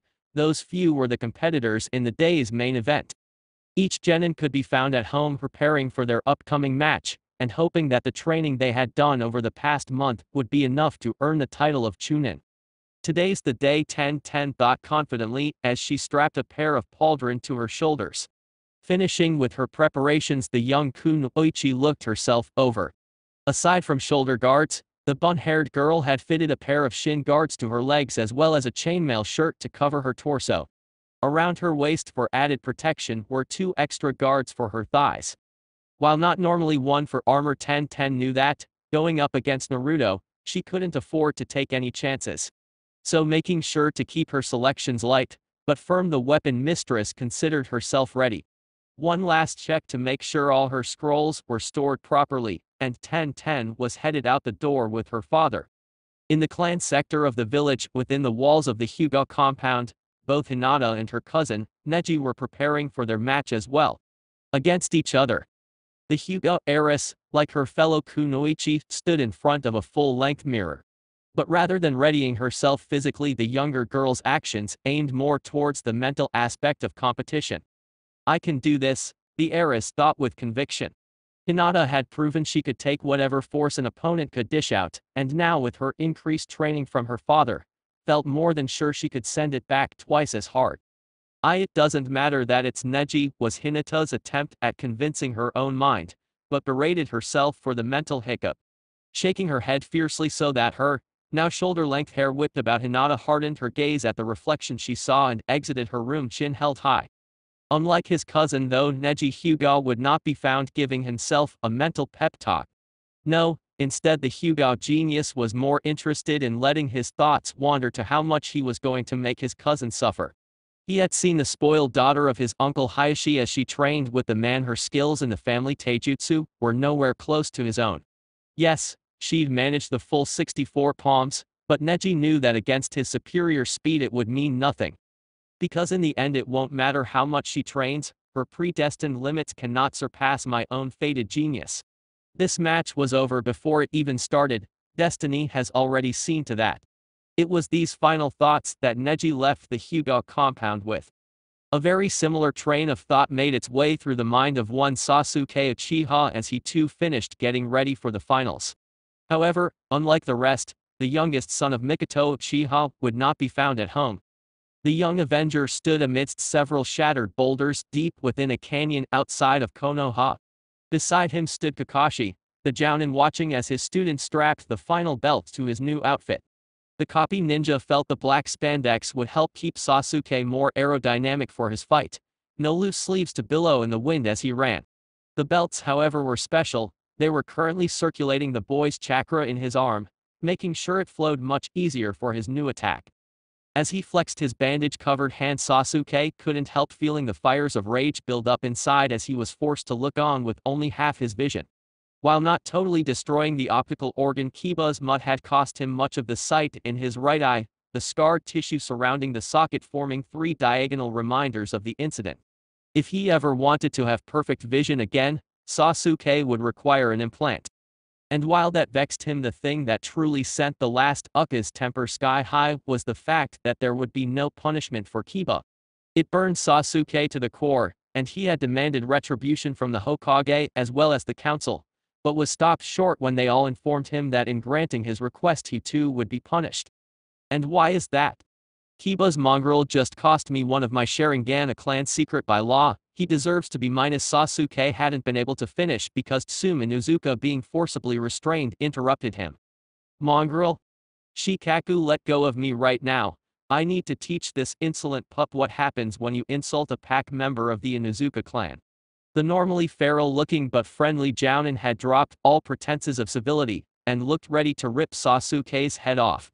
When her rage-filled eyes noticed the dismissive look the boy was giving her, she practically ordered the Hokage to explain where the Uchiha could stick his demands. Finally thinking he was going to speak to someone with sense, Sasuke did in fact turn his attention on the elderly shinobi who sat before him. Only to see that what he was told next. I'm sorry to say it, Sasuke, but, in regards to your demands, there really is nothing we can do without punishing you as well. When it looked like the boy was going to argue, though Hiruzen cut across him, in the exams it is fully understood by all who participate that things such as death or mutilation are a possibility. These exams are set up to demonstrate real-life scenarios, information gathering, vicious long-term assignments, and even deadly combat. And just because mauling your opponent isn't encouraged doesn't mean it never happens. But that still doesn't answer why Kiba is getting away with breaking the law. Actually, Sasuke Uchiha, it does. This came from Inoichi Yamanaka, who was seated beside Shikaku Nara and a now less irate Tsume. What you seem to be forgetting, the Yamanaka patriarch continued to explain, is that each and every genin who chooses to take part in the advancement exam are required to fill out an application.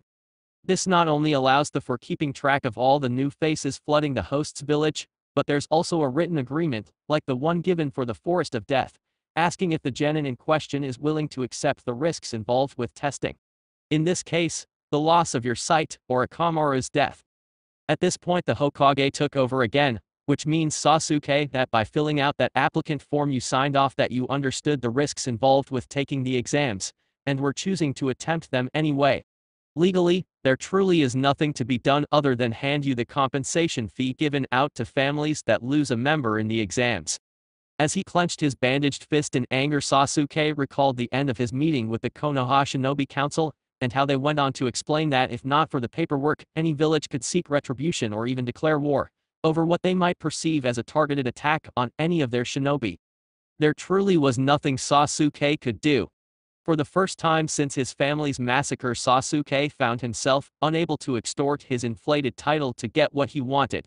And although it wasn't something he made a terrible habit of, the last Uchiha found he didn't like the idea of being told no. Fortunately though for the boy's frustrated feelings, his sensei calling him to run through one last spar before heading to the finals gave him something to vent at. XXX. From atop the Hokage's monument, sharp blue eyes stared out over the village. A few times they strayed towards the large stadium where the finals would soon be taking place, where Naruto knew he would soon hopefully become a Chunin. Thinking back over the month he trained under Anko, the blonde couldn't help smiling under his bandages. After their time in Sea Country, the duo had returned with their new friend, Izuribi, and reported their mission a success. It was only after Anko handed their Hokage a scroll containing everything she plundered from Amachi's lab that the woman's face broke from its stern facade, and she ordered her student to meet her outside the Forest of Death the following morning. Chuckling quietly to himself, Naruto recalled how he was expecting her to use the area for their continued training period, only to be surprised when she instead handed him another mission scroll. This one, a C rank, was a cleansing of the forest surrounding Bear Country. The populace had been overrun by bandits. When he asked about his training, Anko informed him that there was no better way to train him in being a Chunin than giving him ample, real-world experience. She informed him that books and practice sessions only got one so far, and that instinct and experience were key to becoming a successful squad leader. And so it was after enrolling his new charge, Izuribi, into the ninja academy that student and teacher left to take on their next mission. One that, like the last, would turn out to be more than meets the eye. Because that's where I met you, the young Uzumaki thought fondly as his sharp stare softened. Letting his eyes drop to his lap, Naruto gazed fondly at the small wolf pup cuddling his stomach. However, if one were to look, they would quickly see that this small creature was very different from the average wild dog. For starters, while its fur was a shimmering onyx color, the perfection was streaked with numerous lines of red. And even the contrasted fur itself was different. Instead of simple splashes of color, they formed runic-like symbols in the pup's coat. But that wasn't the only thing separating Naruto's furry friend from an everyday wolf. Its tail, instead of fur, was made up of a pure blue flame. This wolf pup was a member of the Hufukami, the Flaming Wolf clan. Her name was Maya, and she was one of the lowest level summons in Naruto's contract. It had been by accident that Naruto found out about the Hokfukami, as he'd never even heard of them. But during his mission with Anko, the young genin had found little Maya snagged in a hideous hunting trap. The jaws snapped shut around the whimpering pup's hind leg. What made matters worse were the men that surrounded her. Naruto still remembered the rage he felt, seeing some of the very same bandits he'd been sent to exterminate about to end the life of such an innocent creature. It was without hesitation that the blonde sprung into action, swiftly dispatching the circle of filth before then turning his attention to the injured pup. He'd barely taken a step before the cavalry arrived though. Through the trees a handful of wolves burst forth, bypassing Naruto and surrounding their downed pack member. And while normally this would set anybody on edge, Naruto had nearly let his eyes pop from his skull when he took a closer look at his new company. Each of them was a different color. Some the common gray or brown, but others stood out with shockingly orange or even green fur. From there it had quickly gotten interesting as Naruto rushed to explain the scene, pointing out the other men laying on the ground to help corroborate his story. However, it wasn't until the pup had been freed and tended to that the other wolves fully believed him. And that's when the Leaf Shinobi was given another shock. It had been a test. The wolves explained that they had sensed Naruto's arrival, telling the blonde that the older members of their pack had innate sensory abilities, and that they wished to see if his character was as upstanding as his strength. They themselves were then in for a surprise when Naruto explained that the power they had felt actually belonged to the Kyuubi, and that he himself was still only a genin. But that didn't change their mind one bit, Naruto thought as he let his hand run through Maya's sleek, furry coat. I was taken to their elder and offered the chance to sign their contract. Naruto then recalled, after returning to Anko, how the woman had become ecstatic over her little hatchling having procured his own summon, as well as her express interest in how they did in the field. In short order, the bandit camp was cleaned away an entire day ahead of schedule. After that, Naruto and Anko managed to complete one more mission before, with only a handful of days left, they would spend the rest of their time doing exactly what the blonde had expected from the beginning. With the help of his new summons, Anko ran her charge through the gauntlet that was the Forest of Death. And now, it's time to put all that work to the test. Which can't happen if you're disqualified for being late, Oni-san, came a familiar voice from behind the now standing blonde. Naruto turned and, with Maya curling against his shoulder, accepted the hug his Aiza-chan moved to give him. In the month she'd been in the academy, the girl had brightened considerably from the forlorn youth her blonde savior had found her as. And while the genin had been deemed too young to care for Izaribi on his own, Anko had agreed to take the girl in and be her guardian. The two women's relationship was uneasy at the best of times, but Izaribi was just glad to be able to visit her big brother whenever she wanted. Laughing quietly at the younger girl's jibe, Naruto assured Izaribi that he was leaving now, and would be on time. Good, because you need to hurry up and make jounin so I don't have to worry about who my sensei will be after I graduate. Naruto just reminded her she still had a few more years to go before having to worry about that, and then asked her to wish him luck before disappearing in a whirlwind of leaves. XXX. The genin competing in the finals all stood in a single file line. The 6 pairs of eyes that looked back at Genma Shiranui almost all held a look of fierce determination, only 2 held something different, arrogance and boredom. Wait, 6. Genma looked again, and indeed found that 2 of the finalists were missing. Where are Naruto Uzumaki and Sasuke Uchiha? While my teammate is probably lost somewhere on the road of life, I'm right here. The new, but familiar voice caused each person on the stadium grounds to crane their necks. Naruto had been standing behind Genma the entire time. However, the sight that filled their eyes was something none of them expected. What a drag, we can always count on Naruto to make a spectacle of himself, were Shikamaru's thoughts as he took in the blonde's new attire. Gone was the hooded vest. In its place was a black trench coat, clipped at the waist, whose torso and sleeves were fitted perfectly to the blonde's frame, while everything below the waist billowed outwards. Like Naruto's old vest, this too had a hood, its shadows covered all but the young man's still bandaged jaw. Onlookers could also see, with the zipper pulled partway down, that the blonde was bare-chested underneath. Naruto's lower body was clothed in something similar to his coat, form-fitting black pants that disappeared into knee-high, plated boots. His hands were hidden underneath pure black gloves, while the ever-imposing Kubai Kiriboko rested in its carrier against his back. As he walked over to join his fellow Leaf Shinobi, some of them couldn't help noticing that despite his lack of height, the blonde's looked cut an impressively imposing figure. Seeing that he now at least had both competitors for the opening match, Genma decided that was more than good enough to begin. Alright then, seeing as at least we can start things off properly, let's get this thing started. If you take a second to look around, you'll see that the stands are filled with not only villagers from Konoha, but numerous dignitaries and travelers from across the country. They are all here for one purpose: to watch you. They've all traveled thousands of miles to see what talented shinobi you all are, so how about we give them a good show? Eyeing Naruto and Ten, he explained, like last time, that the 2 of them would be staying put while the other genin were to ascend into the stands. It was as he was moving into position that Naruto remembered something. Hey, wait, where's that guy Genma? The one who proctored the preliminary rounds. Genma told the hooded blonde about how a complication concerning the man's coughing fits kept him from being able to referee the finals. And while Naruto felt bad for the man, he could only accept the news before turning his attention back to Ten.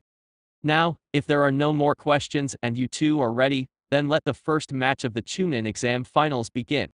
XXX. Neither Ten nor Naruto took their eyes off each other as their proctor leapt back out of the way with the match officially on. Both knew that to do so could spell defeat. Clenching and opening her fists in calm succession, the bun-haired girl smirked at her shorter opponent. "I've been training all month for this moment, Naruto. I hope you're ready." From underneath his bandages, she saw him match her smirk with one of his own. "That's flattering, but I'm sorry to say that I just don't think it'll be enough." Ten smirk morphed into a challenging grin as she swiftly pulled two handful of kunai from the holsters on her thighs and answered, "We'll just see about that." Making the first move, the brunette kunoichi launched her small volley of kunai at her opponent. However, she didn't stop there. Once her hands were free, the girl leapt into the air and pulled a scroll from a pouch on her belt. Unsealing the weapon inside, Ten revealed a sickle and chain. However, unlike most, this one had a length far longer than the customary length. Swinging the weighted end swiftly over her head, the bun-haired brunette launched it when she noticed her opponent simply deflected her hail of kunai with a single one of his own. Naruto saw the attack coming and, after knocking away the last opposing kunai, jumped back out of the heavy iron ball's flight path. Blue eyes widened underneath the cowl of their owner's hood, though, when the blonde watched as Ten let the ball's impact into the ground jerk her into a dive attack. Steel clashed as Naruto's kunai fended off his female opponent's kama. Twisting her body, Ten hauled herself over her fellow genin, but using her free hand also made sure to wrap her weapon's chain around his neck as she landed. It was as she touched the ground, though, that the armor-clad fighter spun on the balls of her feet so as to bring herself crouched in front of Naruto's chest. Jerking the bit of chain wrapped around her hand, Ten pulled Naruto forward and into a fierce palm strike. While normally she would have thought to use her kama, the bun-haired kunoichi knew that she and Naruto would both do their best to avoid lethal hits. There was no fun if one of them ended up dead after all. Naruto choked as the hit struck home, but just as quickly smiled before he exploded into a cloud of smoke, marking him as a shadow clone. Ten just as quickly reeled in her chain before sealing it away and replacing it with a short sword shield combo. I can't say I'm too surprised, but I am curious as to when he did the switch. Or, for that matter, when the clone was even made. Thoughts on her opponent's battle strategy were put on hold, however, as chocolate brown eyes watched the arena begin to fill with mist. Up in the stands, many spectators ruffled their feathers at their view being cut off. The shinobi among the civilian mass held a different opinion, though. "He's breaking out that technique already?" Asuma questioned as he and his fellow jounin looked on. Turning his attention to Anko, who stood to the left of Kurena, he asked her thoughts on the boy's decision. "Don't you worry about what my student is doing, Asuma, just worry about what'll happen to yours if he has to go up against him."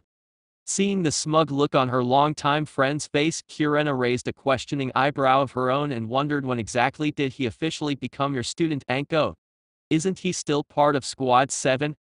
Pupil-less brown eyes gleamed with confidence, a strange sight given the question, until the woman being asked eagerly replied, "That's only until the exams are over. Once these matches are through, the kid's all mine as far as I'm concerned." "You have that much confidence in his ability to impress the judges?" Might Guy chimed in. He himself had seen the great lengths his students had gone in training for this day, but even still would be hard-pressed to consider them chunin worthy. "I do," was the only reply Anko gave as she returned her eyes to the field below. Back down in the field, Ten had changed her position. Instead of a crouched, ready stance, the girl had shifted so that she now had one knee pressed against the earth and her shield covering her entire left side. With her sword poised for attack and her senses strained, Ten couldn't help feeling excited. While not an open clash of steel, the bun-haired kunoichi was still enjoying herself. The thrill of the unknown sent her heart racing. However, it was the blood rushing to her ears that almost kept her from hearing the oncoming attack. It was lightning fast, and the girl barely managed to roll out of the way of the shuriken storm, but after doing so realized her folly. Now Naruto knew her position. The next attack was a heavy one. It smashed against the girl's shield and sent her toppling into the dirt. The follow-up came just as quick, a lightning-fast maneuver that glanced the downed kunoichi's unprotected left side. Gr. Ten grunted in pain, thankful that her chainmail shirt had managed to absorb most of the attack. In an act of pure reflex, the girl's arm shot out, sword swinging, attempting to strike a blow against her attacker. No dice. Ten's blade found nothing but air, and the girl quickly paid for it with another glancing blow, this time to her open back. However, unlike the last attack, which had felt more like the slash of steel claws, this one was very easily identified as a Spartan kick. The force of the attack had the unbalanced brunette once again finding her face in the dirt. Only this time, instead of landing in a heap, 10-10 managed to carry herself with the momentum and rolled into another defensive crouch. It was in that position that the girl waited. 10-10 sucked air into her lungs as she tried to calm her racing heart. Naruto was much more skilled than she'd expected. To create a mist so thick and maintain it so long was a feat no normal genin could ever hope to accomplish. And yet, just as the bun-haired girl allowed her mind to praise her opponent for this amazing skill, the mist began to clear. It happened slowly, as if to act like the reveal of some big mystery, but eventually 10-10's chocolate brown eyes were filled with the full-color view of the arena, one that included an image of Naruto standing barely 10 feet from her down position. "I want to thank you for letting me test out that strategy, 10-10. I'd thought it up just yesterday, so it's not exactly battlefield ready, but you've shown me that with a little tweaking it could be effective." The blonde's appreciation was lost on all who heard him, as they hadn't been able to see a thing, while the girl being thanked assumed it had been something to do with his clones. What neither she or the spectators below Jounin level knew was that the blonde had just tested an attack pattern with his new summons. From her spot on the ground, 10-10 grinned to her fellow genin, though, giving little thought to the fact that she had just been knocked around, and instead chose to revel in the fact that she'd been paired with such a fun opponent. Standing to her feet and settling back into her defensive stance, the armored weapon mistress called to Naruto, "I'm more than happy to help, Naruto, but what do you say we take some time to give these people a show? The judges do have to see how well we do in open combat after all." Knowing exactly what she meant, the hooded blonde reached back and tightly gripped the handle of his large sword. Pulling it free, Naruto brought it to rest against the ground with both hands. Letting her smile overtake her face, 10-10 tensed the muscles in her left arm before pulling back, and then launching it and her shield forward. With the release of her defense, 10-10 quickly pulled another scroll from her belt, dropping her short sword in the scramble, before summoning forth a vicious-looking spear. Naruto dodged the shields before watching as she made good on her word to give the crowd a show by showing off a multitude of flashy spin moves with her new weapon of choice. Content to follow her advice, as it would give him time to loosen up, the young Uzumaki allowed his opponent the chance to finish before pushing off of his right foot and rushing into battle. As expected, Naruto found himself sliding out of the way as 10-10 thrust her spear's gold-plated tip at his sternum. Letting his body swing around, the blonde lowered into a crouch before attempting to knock the bun-haired girl's feet out from under her with the flat of his large blade. 10-10 caught on quick though, and easily managed to avoid being taken down. Following through with her opening thrust, the young kunoichi ran her spearhead into the ground, and then used it to vault into the air before snapping a leg out in a kick that caught the side of Naruto's head. Pleased when her target didn't burst into smoke this time, 10-10 fished out another handful of shuriken before launching them as she dropped to the ground. Rolling with the hit he'd just taken, Naruto ended in a crouch, and hearing the fast approaching projectiles, moved Kubai Kiriboko to act as a shield. Peering over the large blade of his sword, Naruto was a little surprised to see his opponent rushing towards him. Thinking quick, Naruto followed the girl's lead, and shoved his weapon into the earth when he felt she was close enough. Only this time, the blonde chose to leap over her completely before dead-legging her, and finishing up by slamming her head against his planted sword. However, when Naruto went on to try and follow through with an elbow strike, he was halted by 10-10's quick grab for the incoming smash attack. Using one of her fancy practice maneuvers, 10-10 flipped and gripped the tail end of her spear before ramming it into Naruto's gut. With the wind knocked out of him now, 10-10's next move was to take hold of her weapon with both hands and snap it up, slamming it into the underside of her blonde opponent's jaw. Spittle flew from Naruto's lips as he just managed to miss biting his own tongue. However, before he could think to try a counterattack, the hooded genin found himself being slammed full force with his female foe's weapon. 10-10 had swung it like a bat, and the resounding strength behind the blow sent the unprepared young blonde skidding back along the arena floor.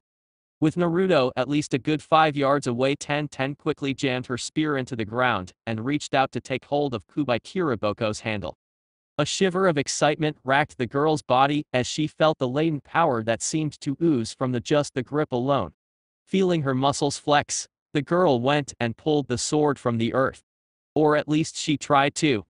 1010 found that with just a single arm she barely even able to budge the sword, much less free it from its dirty sheath, so the girl condemned herself to using 2 hands, and with a groan of effort finally pulled her opponent's weapon free. Holy mother of this thing's gotta weigh at least 80 pounds. How on earth does he even swing this thing, let alone throw it? Although she trained under the physically powerful Might Guy 1010 herself had never been one for muscular strength, making adjustments to heavier weapons to better suit her personal style. Because of that, the girl found herself unable to even lift the head cleaver from its resting place against the ground. Her distraction cost her. A fully packed knuckle sandwich was served to her cheek, and the powerful punch sent 1010 rocketing back. Hands ripping from their hold on the large sword's handle and feet lifting off the ground, every spectator in the arena watched as 1010 was sent flying through the air. A pair of blue eyes in particular kept themselves trained on their owner's opponent while a gloved hand reached out and caught the fumbled blade, stopping the famous sword from clattering to the dirt. Not willing to waste an opportunity, Naruto quickly followed after his stunned, bun-haired adversary and swiftly managed to close the gap before passing her. Tensing his body, the blonde hopped into the air and delivered a devastating spin kick. Landing safely, Naruto watched a moment as 1010 rolled across the arena grounds before finally stopping on her side. Propped up by her scraped left arm, the aforementioned kunoichi spat out the glob of blood that had pooled in her mouth from the harsh sucker punch she'd received only seconds ago. With stained teeth and a distasteful aftertaste burning her tongue, 1010 pushed herself onto all fours before making it to a kneeling position. But after only a few seconds to catch her breath, the lightly battered young girl felt her eyebrows jump towards her hairline in shock as she was covered by a dark shadow. Shooting her eyes up, 1010 barely had time to summon a pair of kodaki and put up a cross block. Just like their fight before the first exam, the young kunoichi felt her arms buckle under the intensity of Naruto's strike, as well as the weight of his weapon. Feeling her muscles screaming at her for ordering them to stave off such a heavy load, 1010 grunted harshly as she pushed off her kneeling leg to roll out of Naruto's swing path. Quickly moving to her feet, the armor-clad girl rushed in to try and keep her opponent on the defensive. Swinging high first with her left hand, 1010 immediately followed suit with a jab from the short blade in her right. Giving herself a silent pat on the back upon noticing she'd gotten inside the blonde's guard, that pride quickly turned to surprise when she saw the blow being glanced off, as if hitting against shield. Refusing to let the thought distract her though, 1010 spun on her foot and threw out a roundhouse kick. Naruto expertly managed to duck under it though, and even caught the wrist of the arm that swung around next in an attempt to follow up with another horizontal kodaki swipe. Not giving his female opponent the chance to react, the blonde swiftly retaliated with snap kick that sent 1010 stumbling back. It was here that Naruto engaged his Zanbato's reach and shoved the blade forward. 1010 just managed to stumble out of the way, the attack glancing off her chainmail shirt before using her double short swords to block the sweeping slash her hooded opponent attempted next. With her sandal-clad feet sliding through the dirt and her blood once again pumping in her ears, the bun-haired girl decided that it was time to bring out her secret weapon. Letting Naruto push her away, 1010 loosened her stance so that her feet carried her that much further back. Once she'd gained enough distance, the weapon mistress discarded her latest summon and replaced it with a standard katana. From his place about 10 yards away, Naruto watched as his opponent settled into a stance he'd never seen before. Blue eyes took in the way 1010 stretched her left leg out in front, bending it lightly at the knee, while resting her weight on the back leg whose knee angled to support the added pressure. He watched as the armored girl leveled her katana horizontally beside her chest, elbow bent, while her other hand was stretched out with its fingertips resting against the tip of the blade. It was a stance the blonde had never seen before, but if the bun-haired girl's triumphant smirk was anything to go off of, then it was one he would need to learn about quickly or otherwise lose the match. XXX. Back up in the stands, many of the veteran shinobi couldn't help being impressed with the level of skill shown by the two genin down below. Unfortunately though, the talks among the group pointed out one major flaw. 1010 has great practical skill guy, but it doesn't look like she puts much thought into planning beyond the moment. The evaluation came from the ever-analytical Kurena. The ruby-eyed Jounin had watched the match from the minute it began up until its current moment and had honestly been overall disappointed with her fellow kunoichi. She'd heard that the girl had a goal of becoming a lethal weapon mistress, and in that regard Squad 8's instructor relented she was quickly achieving, but Kurena was disheartened by the fact that brute force seemed to be the only thing 1010 seemed capable of. Shaking her head, the dress-clad genjutsu mistress relented. She's well on her way to becoming a powerful weapon specialist, as she's shown great aptitude for various types already, but I fear that in her quest she has forgotten there is more to a fight than just swinging a sword. I gotta agree with Kurena on that one, followed Asuma. Your student hasn't shown off any type of ninjutsu or genjutsu. And any taijutsu has only been tied in to combine with her bukijutsu. I'm sorry to say that had Naruto decided to keep his mist going or employed any of the ninjutsu he no doubt has under his belt, your student would have fallen by now. Might Guy listened to all of this with a stern mask of contemplation on his face.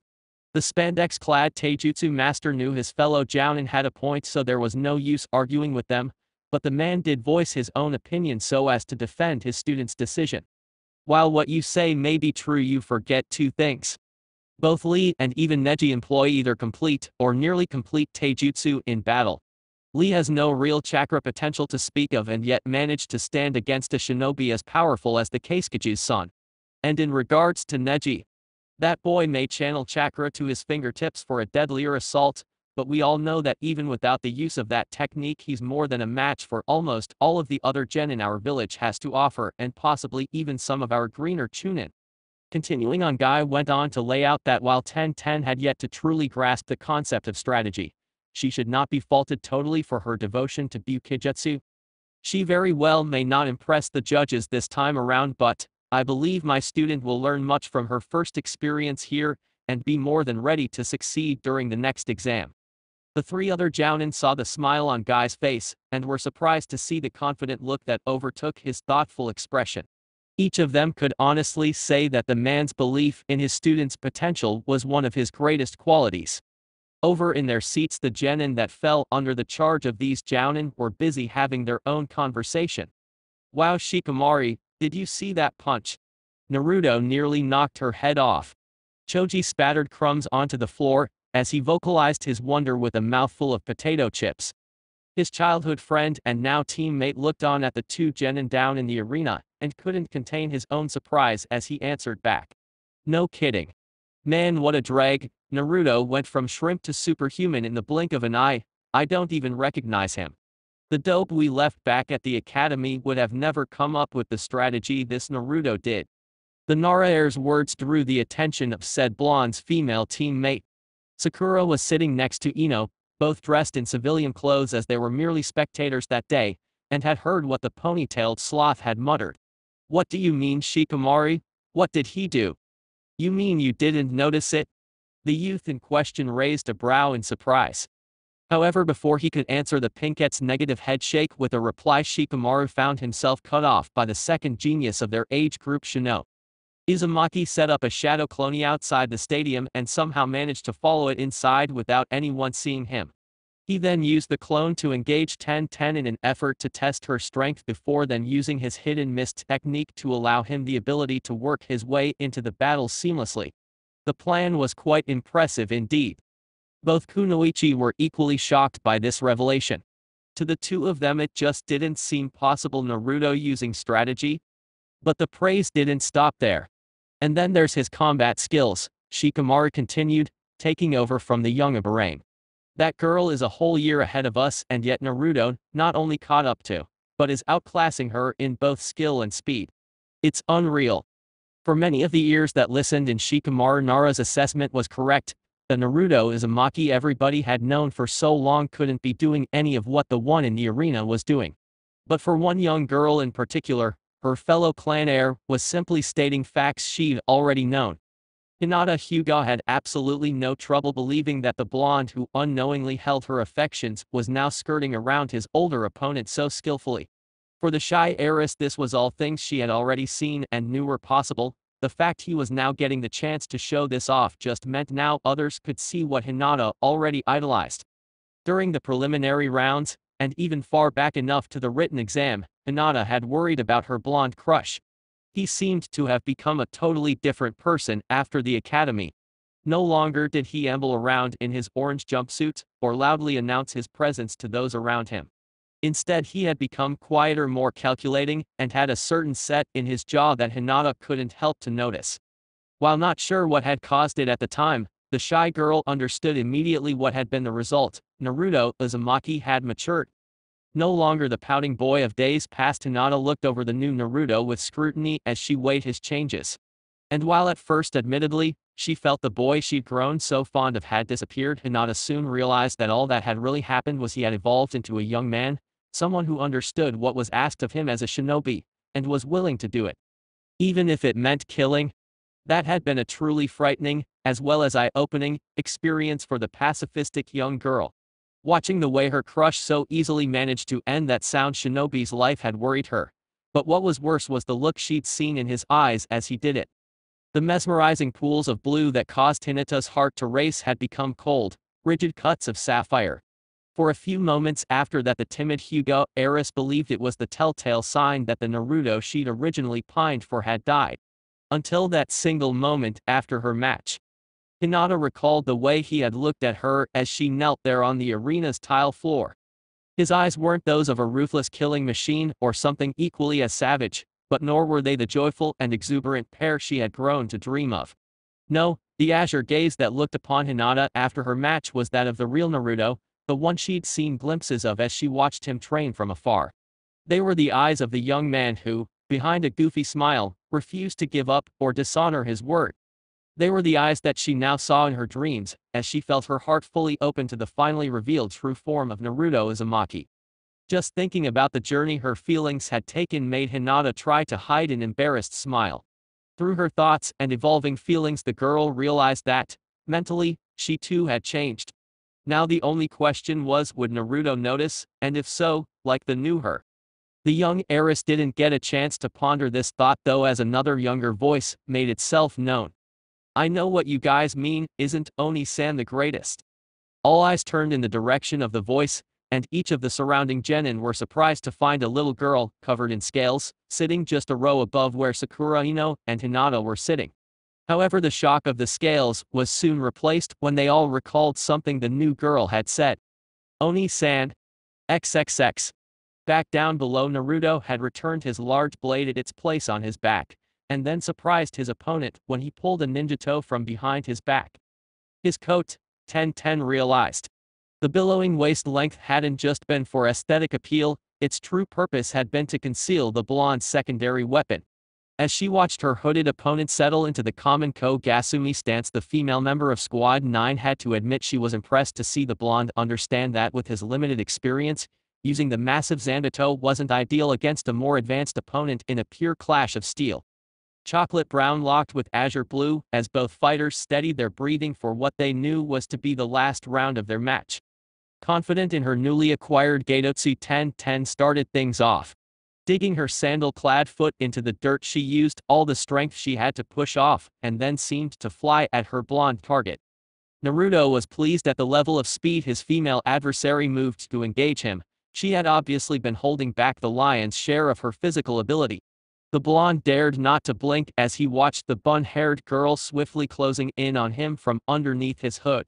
Deciding not to just stand around and wait though, the young Uzumaki let himself rocket forward to meet his new challenge. Steel clanged as both blades scraped against each other. With its longer reach, Naruto knew he had to act immediately upon making contact with 1010's katana using his own outstretched blade. Weaving just centimeters underneath the deadly forged steel, Naruto could still feel the katana graze his clothed shoulder. Hoping for an opening, the blonde swung his arm out to redirect the opposing weapon with his own. From there, Naruto spun himself around the girl in front of him so that he faced her back, and then ran his ninjato forward in an effort to slice through her unprotected forearm. 1010 wasn't going to let this happen though, and instead somersaulted forward on the momentum of her opening Gaitotsu lunge. Once her feet were back on the ground, the bun-haired kunoichi jumped forward to re-engage her opponent. Ducking under the blade aimed straight at him, Naruto chanced a stab at his fellow genin's unprotected inner thigh. This attempt was thwarted as 1010 twisted her body to the left, and the blonde's ninjato instead grazed off her right thigh protector. Angling her katana to a slant, the armored kunoichi pushed her blade down in an effort to pierce into Naruto's shoulder. The move proved to be a mistake when the girl's target surprised her by deflecting the strike with his forearm, before taking advantage of her awkward position and managed to slice the flesh of her inner left thigh.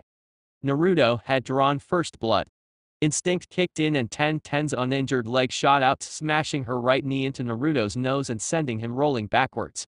In an attempt to capitalize on his down form, Ten bit through the hot pain in her leg and rushed after the opponent she'd just knocked away.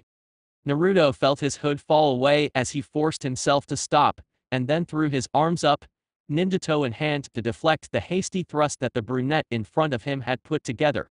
After that, the blonde felt the heat of battle rush through his veins and dictate his next move.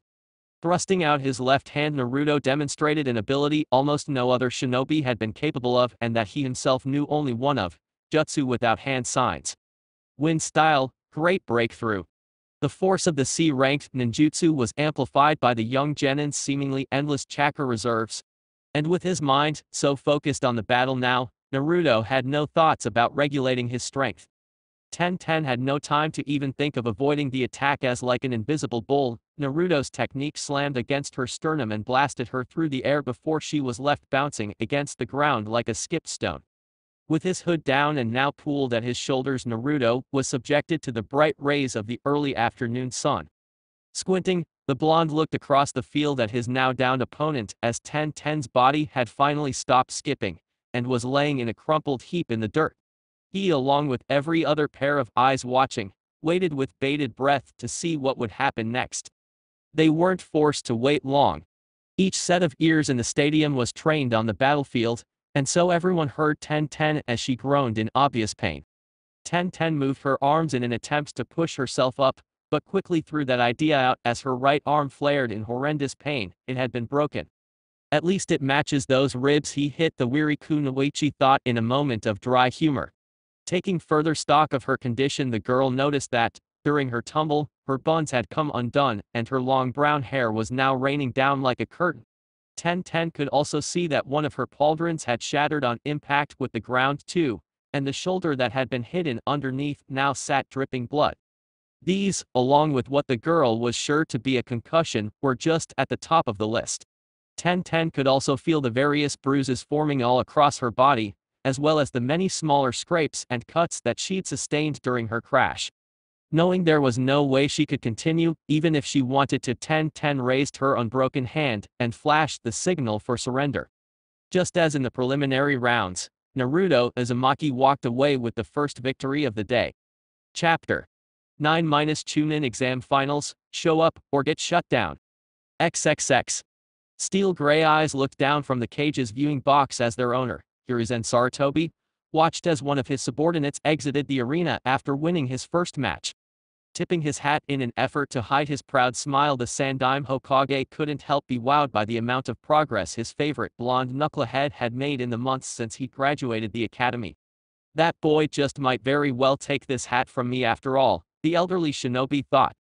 From the first time he'd heard the boy declare his intentions to become the next Hokage, Sarutobi could honestly say he wasn't very impressed. The old man could see the blonde's reasons at the time were purely selfish. And had they still been by the time Naruto was old enough to be considered, then the reinstated Fire Shadow would have denied him the opportunity. But then that escort mission to Wave happened, and everything changed. Hiruzen had seen it right away. Something in Naruto's eyes had been different the day Squad 7 reported on their mission success. The elderly Hokage saw a more mature light, and a sense of understanding that hadn't been there when the boy had left. Both of which had only intensified the next time he'd seen him before the preliminaries. And then he watched Naruto take a life. Seeing the way Naruto seemed to just shrug off ending the Oto Genin's bloody death had frightened the elderly genius. But after he was taken on by Anko, and she assured him that the blonde's mental state was healthy, Hiruzen had let out the breath he'd been holding. Naruto was not becoming another Orochimaru. No, if anything, I can see bits of his mother in there. It seems like her. He has begun to master the mentality of what it means to be a ninja while understanding how to keep his emotions intact. And while not a genius like Minato, The boy truly does have that same raw potential his father was so famous for. Yes, Hiruzen could see demonstrated clearly from the match he'd just witnessed that Naruto Uzumaki had truly become a splendid ninja, as well as a credit to what it meant to be a shinobi. And that was why, when it came time to offer names to be promoted, he would have no doubts when he voiced his backing for the blonde's advancement. The smile on Hiruzen Sarutobi's face was missed by many, but one pair of eyes in particular had caught it immediately. Sitting not 5 feet away was the Keisuke of Suna, or at least, someone who everyone believed to be Sabaku no Raza.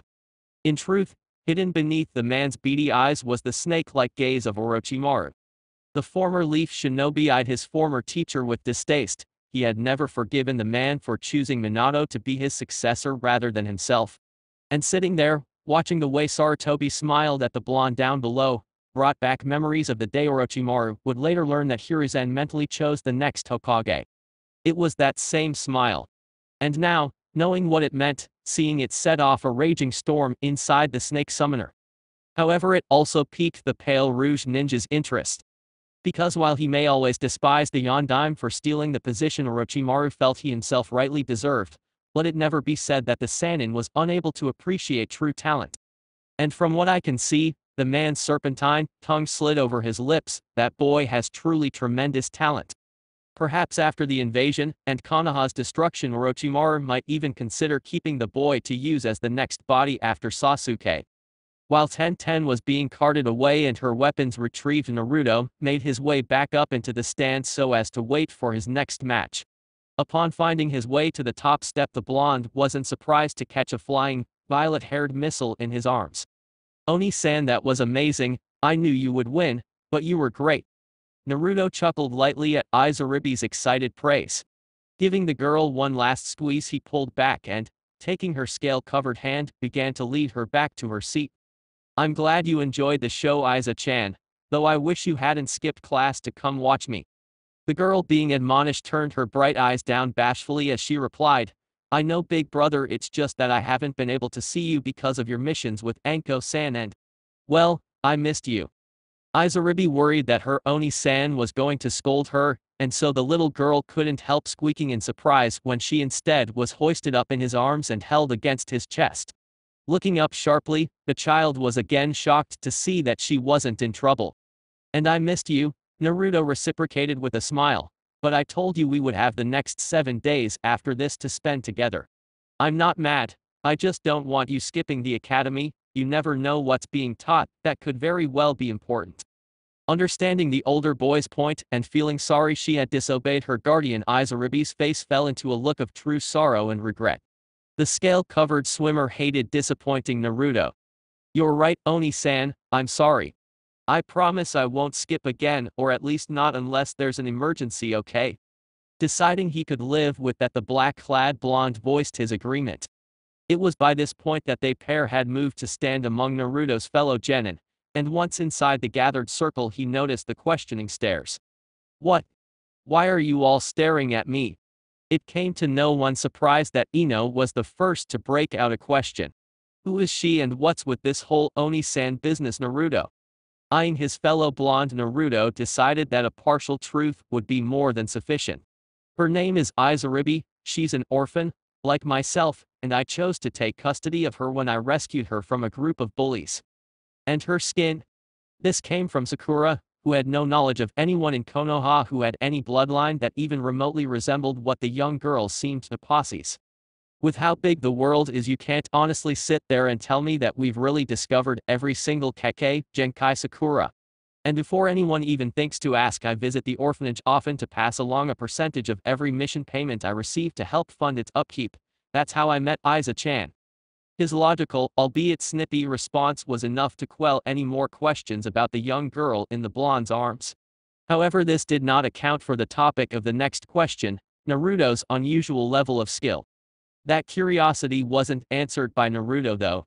Instead, Anko, who had been standing nearby with her fellow jounin, snaked her way over and while manhandled the blonde into a headlock, told them that it had been due to her amazing teaching skills. "Yep. This little shrimp was only a little garden snake before I came along. Now though, I've evolved him into a lean, mean butt-kicking machine," she laughingly finished off. It was Shikamaru who finally noticed who she was.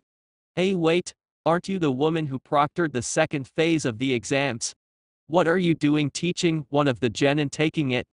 Ino, who while upset she herself hadn't progressed, was still hoping to see both her teammate and of course Sasuke advance. So hearing her fellow clan heir's words quickly got a rise from her. Hey, he's right. That should be illegal, and the knucklehead should be disqualified. Surprisingly, it was the two teens' own sensei that shot down their argument. If that were really how it works, then both Sasuke and Shikamaru would need to be cut as well. They received outside help too.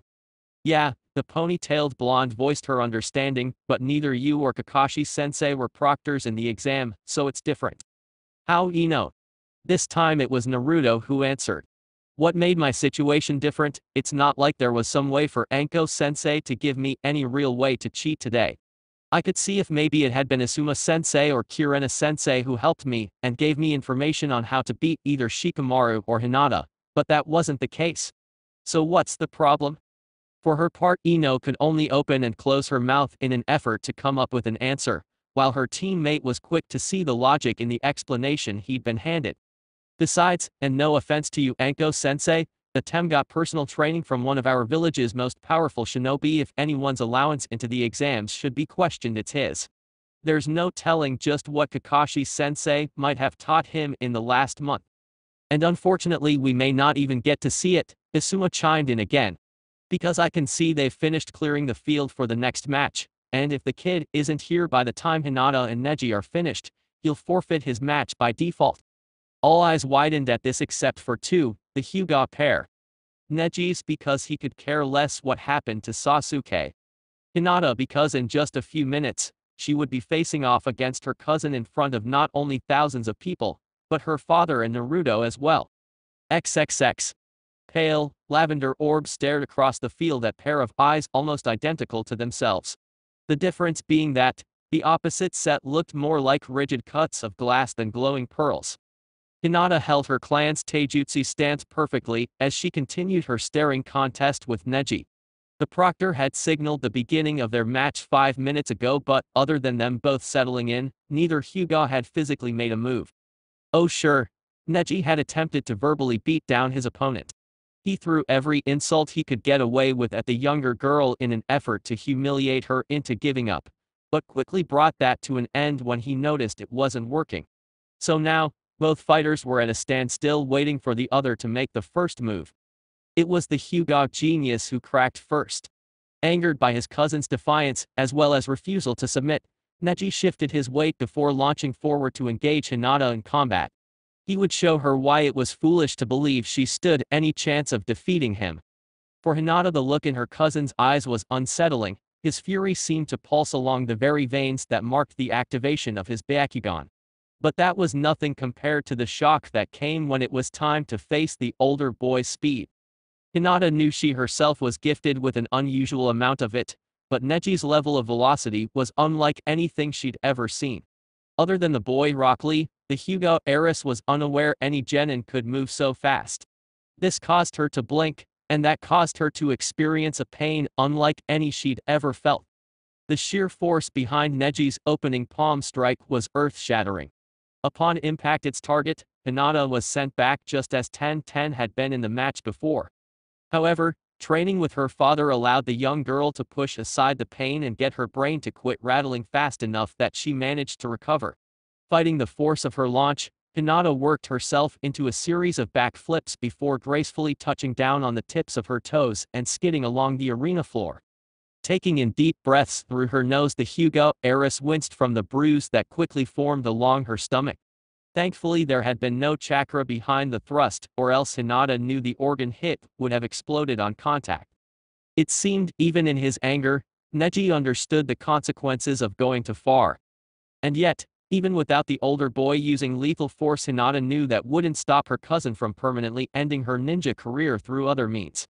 Looking up at the teen in question, Hinata noticed that Neji had dropped from his stance. He stood hands at his side, with his nose in the air. He was mocking her. The heiress could see it clearly in the older boy's eyes. The Hyuga genius did not consider her a threat. While at the start of the exams Hinata would have felt shame at this dismissal, now the girl only felt anger. The feeling bubbled up inside her, hot like a newly active volcano. She had worked hard to reach the finals, nearly died in the process, and yet here was her cousin acting as if her accomplishment was worth nothing. Hinata's eyes narrowed at the thought. She would just have to show Neji what she'd learned outside of training with her father. Bringing her hands together, the Hyuga heiress surprised many in the stands, as well as her opponent, by winding her fingers through a small chain of hand signs. When she finished, all who watched were surprised when the young girl didn't produce any form of attack. Or at least, not one that they could see. Neji, on the other hand, was more than aware of what his cousin had done. Hinata's palms now arced with sparks of lightning. Clever, intending to send the jolts into my system via our gentle fist. Unfortunately for you, Lady Hinata, you'll soon find getting within range to perform such a maneuver is impossible. These were the confident thoughts that made their way through Neji's mind as he watched his cousin begin to race towards him. While not on his level, the Hyuga genius did admit that the girl's speed was on par with his own female teammate. However, to Neji this was the only truly notable skill his cousin owned. Settling into a loose defensive stance, the older boy readied himself to begin dodging Hinata's moves. Only to have his eyes widen in astonishment when, instead of continuing her charge, the girl stopped short and leapt into the air, twisting over her stunned cousin, before landing and planting her palms firmly on the ground. A second later, the arena echoed with the cries of Neji's pain. Through the screeching of the white, electric bolts, Neji heard Hinata call out her attack, lightning-style spark trap. The jutsu only lasted all of 5 seconds, but by the time it was over, Neji felt as if he'd suffered for hours. The fact that the feeling reminded him of the seal upon his forehead only further served to agitate the festering mental and emotional wounds deep inside, scored by events from that night. His body twitching uncontrollably, Neji was unprepared for his cousin when she fell upon him again, this time with swift strokes of their clan's taijutsu, and so he was only able to jerkingly respond. Neji grit his teeth in fury. He was a genius. Fate had chosen him the gift of strength. And yet here was his pathetically weak cousin pushing him onto the defensive. The boy flexed every muscle he could and, using his hatred for the girl in front of him to block the pain, now began to deflect her attacks instead of simply dodging. Hinata wasn't distracted by this though. If anything, she'd expected it. The younger girl knew the vile feelings her once gentle cousin held against her and their clan's leader, her father. There was no way he was going to make victory easy for her, and would use that hate to keep fighting long after his body wanted to stop. For Hinata that was fine. She wouldn't give up either. Not now, the heiress thought as she ducked under a 2-finger jab to her shoulder. Not when Naruto-kun and father are both watching me, seeing me.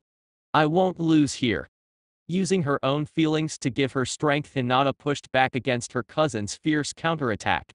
The teen's body may have been damaged from her first attack and his power cut, but the Hyuga male was proving his title was well deserved, as he showed that even at 70% he was more than capable of keeping up with her. Hinata decided that just meant she had to try harder. The girl's next move came in the form of a sweep kick. Dropping low, the Hyuga heiress whipped her leg around in an effort to knock her cousin's feet from under him. Instead of jump over it, like most, Neji chose instead to move back. Hinata allowed herself a smile as she finished her rotation and then pushed off with the foot that had stayed planted on the ground. Bursting with speed, the young girl aimed a palm strike at her cousin's chest. When the older boy deflected it, Hinata caught him off guard with a vicious headbutt to his nose. Another shout of pain spewed from Neji's lips, mixing with the blood that flew from his now broken nose. However, this attack used up the last of the boy's patience, and he quickly retaliated with an equally brutal right hook. It was Hinata's turn to cry out in pain now, as her mouth filled with blood from where she chomped down on her own cheek. Neji's flailed counterattack sent the indigo-haired heiress stumbling away, nearly tripping over her own feet. With her head fuzzy, it was only through the activation of her dojutsu that Hinata managed to avoid the next attack that soon followed the first. Ducking under the open-handed blow meant for her own nose, Hinata let her left hand fly in an attempt to give her cousin a matching bruise on his own stomach. When the boy managed to spin away though, Hinata dropped to all fours so she'd avoid a hit to her blind spot, and threw her legs back to try and take out her cousin's knees. This proved to be a mistake, as almost immediately Neji revealed his attack to be a feint as he reached out and took hold of his cousin's ankles. Before she could think to free herself, Neji showed his strength by heaving his cousin into the air, and then slamming her back into the earth. What nobody but Hinata realized was that the boy had actually done so much more than that. Crumpled in the dirt, the Hyuga heiress silently berated herself for falling into such a trap. Because of her short-sightedness, Hinata found herself unable to control her legs. Her cousin had disrupted the chakra flow in her legs. In a fit of desperation and an effort to bide for time, Hinata pulled a handful of shuriken from her hip pouch and sent them whizzing through the air in her approaching opponent's direction. Neji was forced to jump aside due to his closer proximity, and so Hinata used that time to push up onto shaky legs. Thankful that it had only been a momentary disruption, and that Neji hadn't had time to fully close any of her tenketsu, Hinata took several jumps back so as to widen the distance between herself and the Hyuga genius. But Neji saw this for what it was and wasn't willing to give the girl even a moment of respite. Using his extreme levels of speed, the older boy, even in his weakened condition, managed to close the gap between himself and his prey with ease before swiftly laying into her with a fast-paced gentle fist assault. Hinata did her best to defend while trying not to engage her legs, but found the feat easier said than done.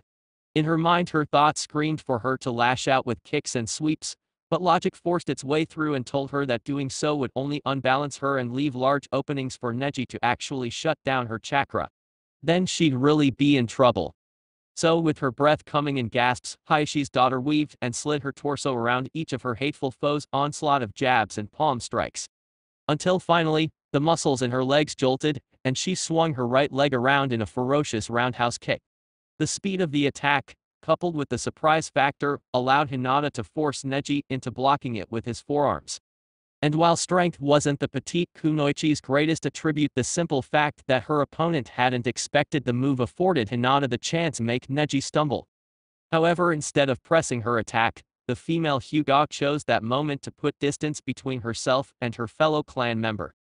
XXX.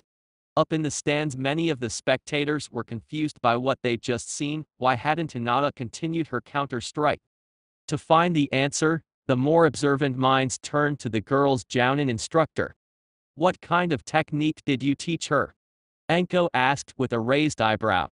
Kirena merely smiled proudly and gave an off-handed shrug. "A little of this, a little of that, maybe a couple of genjutsu for good measure. You know me, Anko, I like my students to be well-rounded." The special jounin smirked playfully at her female friend and sucked her teeth. "TCH, I think someone's a little too high up on her horse. You don't really think your girl's got a chance to win, do ya? I mean, I heard this Neji kid's pretty good. If she continues like she has, I'd say it's more than a chance," the ruby-eyed beauty countered. Anko wanted to retort, she really did, but was interrupted by a chuckle from Asuma. Turning her eyes onto the bearded young Sarutobi, she asked, "What's so funny, Smokey?" "Oh, you'd be laughing too if you'd seen what hand signs she just used. Look." And so she did. And Anko laughed too. The land of fire truly deserved its name. XXX. Fire style, Phoenix Flower Jutsu. During her training outside the compound with Kirena, the very first act of the girl's training had been to learn her elemental affinities. The Genjutsu mistress had stressed that Hinata learn techniques she could use from a distance, as there would be times she either wouldn't be able to get up close, like her fight with Zaku, or she'd need to keep someone away like with Neji. When introduced to the chakra paper, both women were surprised to find that while the Hyuga heiress had the usual connection to fire, she also had one with lightning. A rare occurrence in their homeland. After that first day, Hinata and her jounin instructor worked to round out the younger girl's rigidly trained skill set. Working to include a handful of lower-ranked jutsu that required only minimal amounts of chakra, as well as a number of genjutsu that could be performed without straining what reserves she'd have left. Besides that, the two kunoichi brainstormed ways to combine the techniques into useful strategies, and by the end of the month both women felt confident in Hinata's ability to defeat her cousin. Watching the fist-sized balls of fire sail through the open air towards Neji, Hinata hoped she'd bought a moment to think on what her next move should be. Her mind working fiercely, all the Hyuga girls' thoughts ground to a halt when her Bakugan registered something unbelievable: Neji performing the Katen. Both heiress and clan head had to fight their own reaction of dropping their jaws to the floor, as they watched a member of the lower house perform such an advanced technique. For Heishi, it was like a slap in the face to see someone not of the main branch using the Hyuga's ultimate defense, while for his daughter it showed that there truly were those within her own family that wished to see her fail, as only a main branch member could have taught Neji that move. By the time her cousin had stopped spinning, Hinata realized her own mistake, and once again berated herself for letting Neji get ahead of her. She was supposed to use that time to mold chakra for a genjutsu. Knowing what another jutsu like that would do to her reserves, Hinata decided it was better to work with what she had, and instead be thankful that it had at least drawn out her opponent's trump card, and gotten her back into position to spring her trap. For Neji, it was like the world's worst insult to his skills that the match had progressed the way that it had, and even worse that he had been forced into using his secret weapon so soon. Elder Shu would not be pleased. Staring down his smaller cousin, Neji growled low in his throat, all pretense of being the cool and collected warrior gone.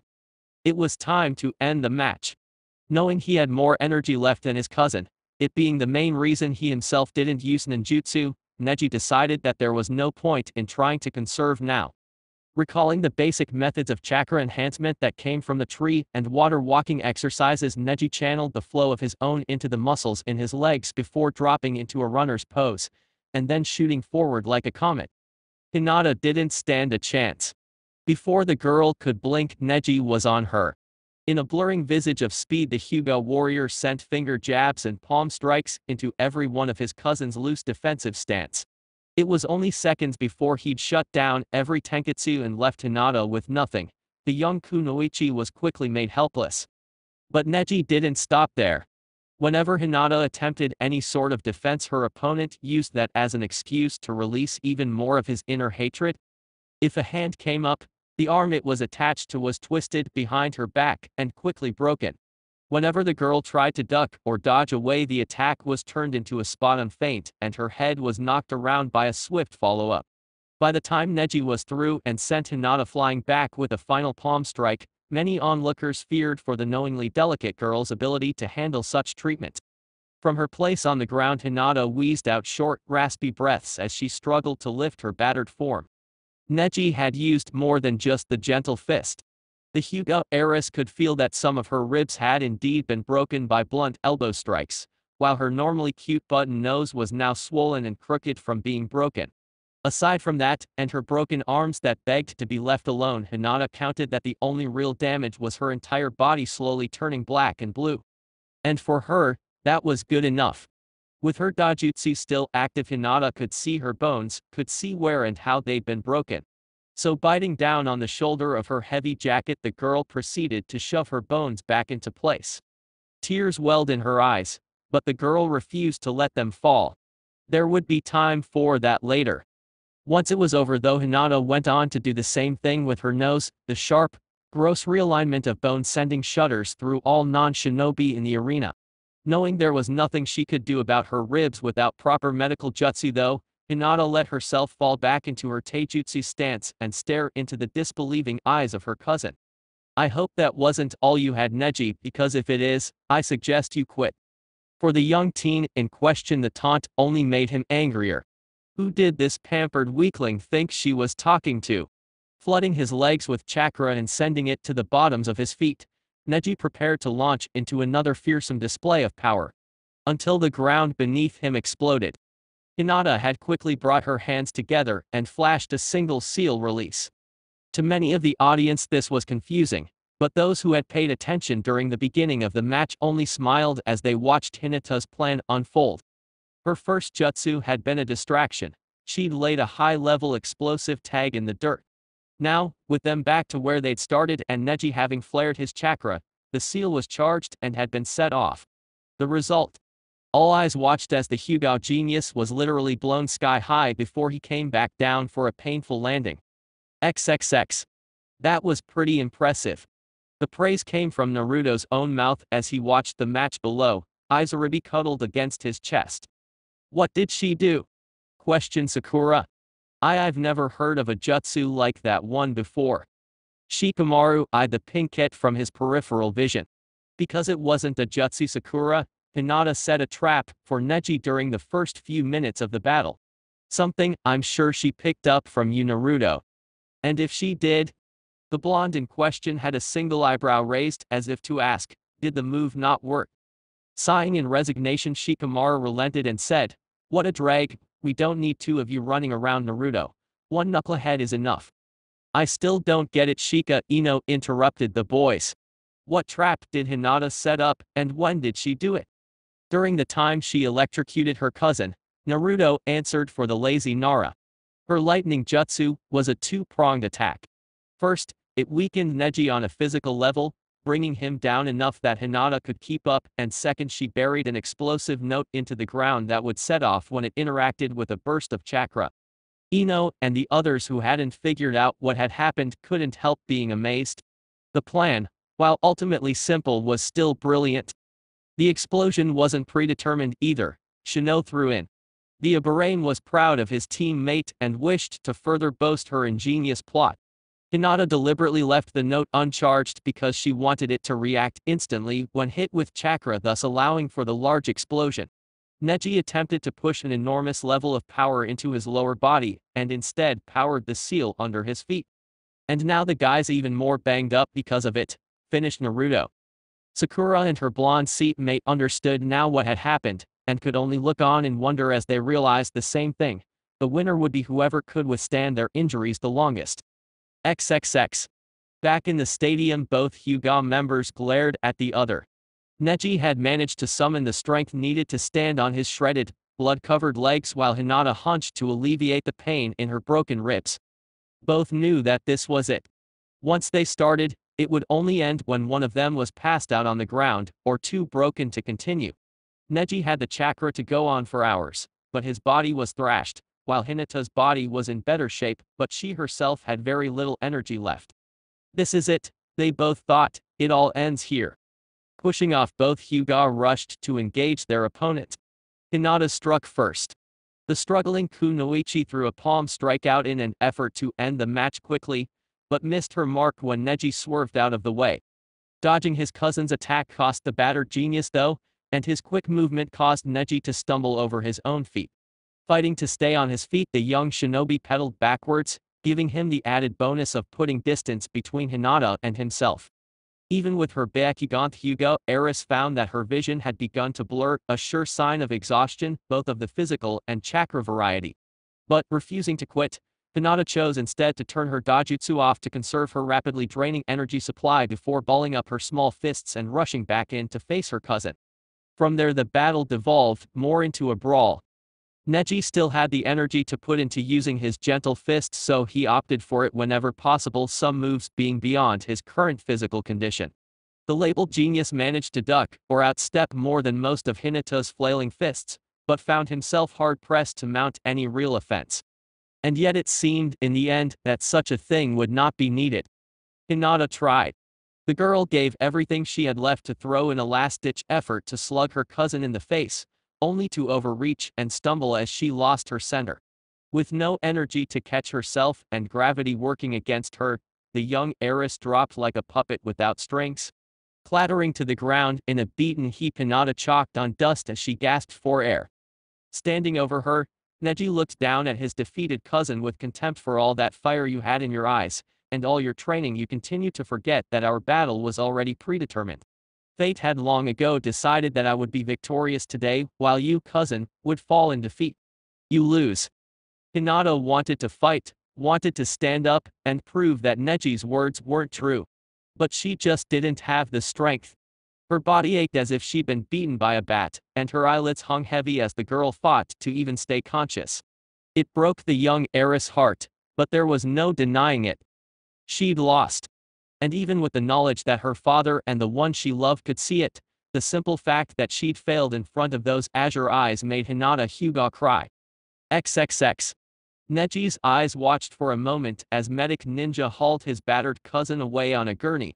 He looked on for a few seconds before turning his gaze upwards toward the stands. Finding his target, the Hyuga male locked eyes with an older, sharper pair of lavender orbs. Hayashi Hyuga was looking down at him with a blank stare. And yet, for all the stern and steel that the Hyuga patriarch possessed, Neji was able to see the signs that told him there would be terrible punishment awaiting him at home. Years of living under the same roof with another person did wonders for one's powers of observation, especially when you had to actively search for emotional tells. But despite knowing these things, the thrashed young man felt no fear as he finally broke eye contact with his uncle, Genma, shooing him away to clear the field for the next match. No, instead the prodigious warrior found that his mind was instead centering on the older man's daughter. Or more specifically, the loss he'd almost suffered at her hands. Because while it would be nice to say that he'd had everything under control, and that everything that went on had all been part of a predestined cat and mouse game that fated Neji as the winner, a small part of Neji found itself doubting such a belief. And how could it not when for a moment, no matter how short it was, Neji Hyuga truly felt as if he might lose? But then that couldn't be true, could it? He, Neji Hyuga, prodigy and genius of the Hyuga clan, could never be defeated by self-pitying heiress. Could he? XXX. Naruto watched as Squad 8's Jounin instructor hurriedly exited the stands with Shino following close behind. Seeing this made the blonde smile with the knowledge that Hinata had people who cared about her well-being. Especially when he could see from the corner of his eye that none of the Hyuga sitting in their special box so much as twitched while watching their clan member get wheeled away. However, thinking of Shino's departure made Naruto voice a question asking for Kiba's whereabouts. I couldn't tell you, Choji answered. He usually joins me and Shika for lunch when we're all still in the village, but after what happened with Akamaru, neither of us have seen him. This was the response he got from the other genin that surrounded him as well. And that fact worried him. Naruto could easily recall the unbridled, animalistic rage that Kiba had fallen into after his partner's death, and could only hope that wherever the Inuzuka was he wasn't thinking of doing anything drastic. The blonde's thoughts were halted though when Rock Lee, who was just now hobbling up the steps, voiced a question of his own. Since it seems the topic of discussion is wayward teammates, I must ask you, Naruto-san, where is yours? Drawing attention to the Uka's absence made Naruto realize that 2 of the first round matches had come and gone. Meaning Sasuke's was next. Turning his eyes on the crutch-bearing taijutsu user, the black-clad blonde answered that he didn't know. The tem took off with Kakashi-sensei almost immediately after the preliminary rounds, stopping only for a minute to get checked over by a nurse. After that, I have no clue what happened to him. Here Naruto let his eyes drift over to Sakura. One thing I am sure of though is, if he's not here soon he'll be disqualified. Not surprisingly, it was Ino who spoke up in the boys' defense. They wouldn't do that, she barked. Who do you think all these people came to see? Certainly not Shikamaru, or those losers from Suna. I'd be careful who you're calling loser, little girl, especially when you yourself didn't even make it to the finals. The voice belonged to Temurai, eldest of the Suna siblings. The fan-wielding beauty sent a sneer in her fellow blonde's direction before continuing. And besides, it's like I told you girls before, just because his last name is famous or his eyes see better than others doesn't make him any more important than the streak over here. All eyes turned in the direction Temurai had pointed her thumb, and were surprised to find it jabbed in Naruto's direction. Naruto himself asked the question that was on their minds, the streak? Frost green eyes crinkled as their owner gave a playful smirk. Temurai placed a hand on her cocked hip and replied, that's what Baki, my Jounin instructor, was calling you to my father when he arrived last night. It seems your speed impressed him. Oh. Naruto raised a single eyebrow in response. And what exactly do you think about the name? Temurai, the sandy blonde, finished the lead Naruto had left. And I'm curious to know what business is it of yours what I think about it? A playful smirk slid its way onto Naruto's face. I only ask because for you to have heard the name you would need to eavesdrop on that particular conversation, which begs the question, what about me is so interesting to you? Many eyes watched the battle of words, but few could believe what they were seeing. For those who knew and had spent time with Naruto found it hard to accept, while those who'd only heard of him watched in fascination. Naruto, Uzumaki, looked like he was flirting. And from the pink glow that now highlighted Subaku no Temuri's tan cheeks, it seemed he was succeeding. However, Temurai would not be unbalanced so easily. Taking a few steps forward in an effort to use her superior height to rack the boy's nerves, she answered, "Well, how else was I gonna know if you were really worth my time?" Teal met blue as neither Naruto or Temurai let themselves back down. For the Leaf Shinobi, it was a matter of fun. He'd never had such an experience before, and it was doing something to his pulse that he liked. For the Sand Kunoichi, it was a test to see if the boy in front of her could be what she was looking for, as none of the ones at home ever piqued her interest. No, neither one would let themselves back down. But someone else had another idea. "Hey, don't give my big brother that look, lady. He'll knock you into next week, if you even think about fighting him." Izaribi's shout at such close range jolted both blondes from their staring contest. Temurai leaned back, blinking when she realized just how close she'd gotten, before looking down her nose at the little girl she finally noticed was in Naruto's arms. "Big brother? Fight him? Oh, you don't have to worry about that kid. I don't know if I have it in me to mar your Oni-san's handsome face." Laughter rumbled in Naruto's chest as he watched Aiza-chan stick her tongue out in response to that remark. But then the sandy blonde's words worked their way to his brain, and the sword-wielding Uzumaki let another grin find its way to his face. "Just as your big brother doesn't think he'd be capable of ruining such a beautiful desert flower with such a barbaric activity, Aiza-chan." Then, turning his attention back to the older girl in front of him, Naruto went on to say, "But I would like to get to know that flower a little better.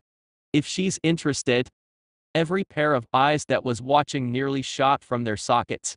Had they really just seen that?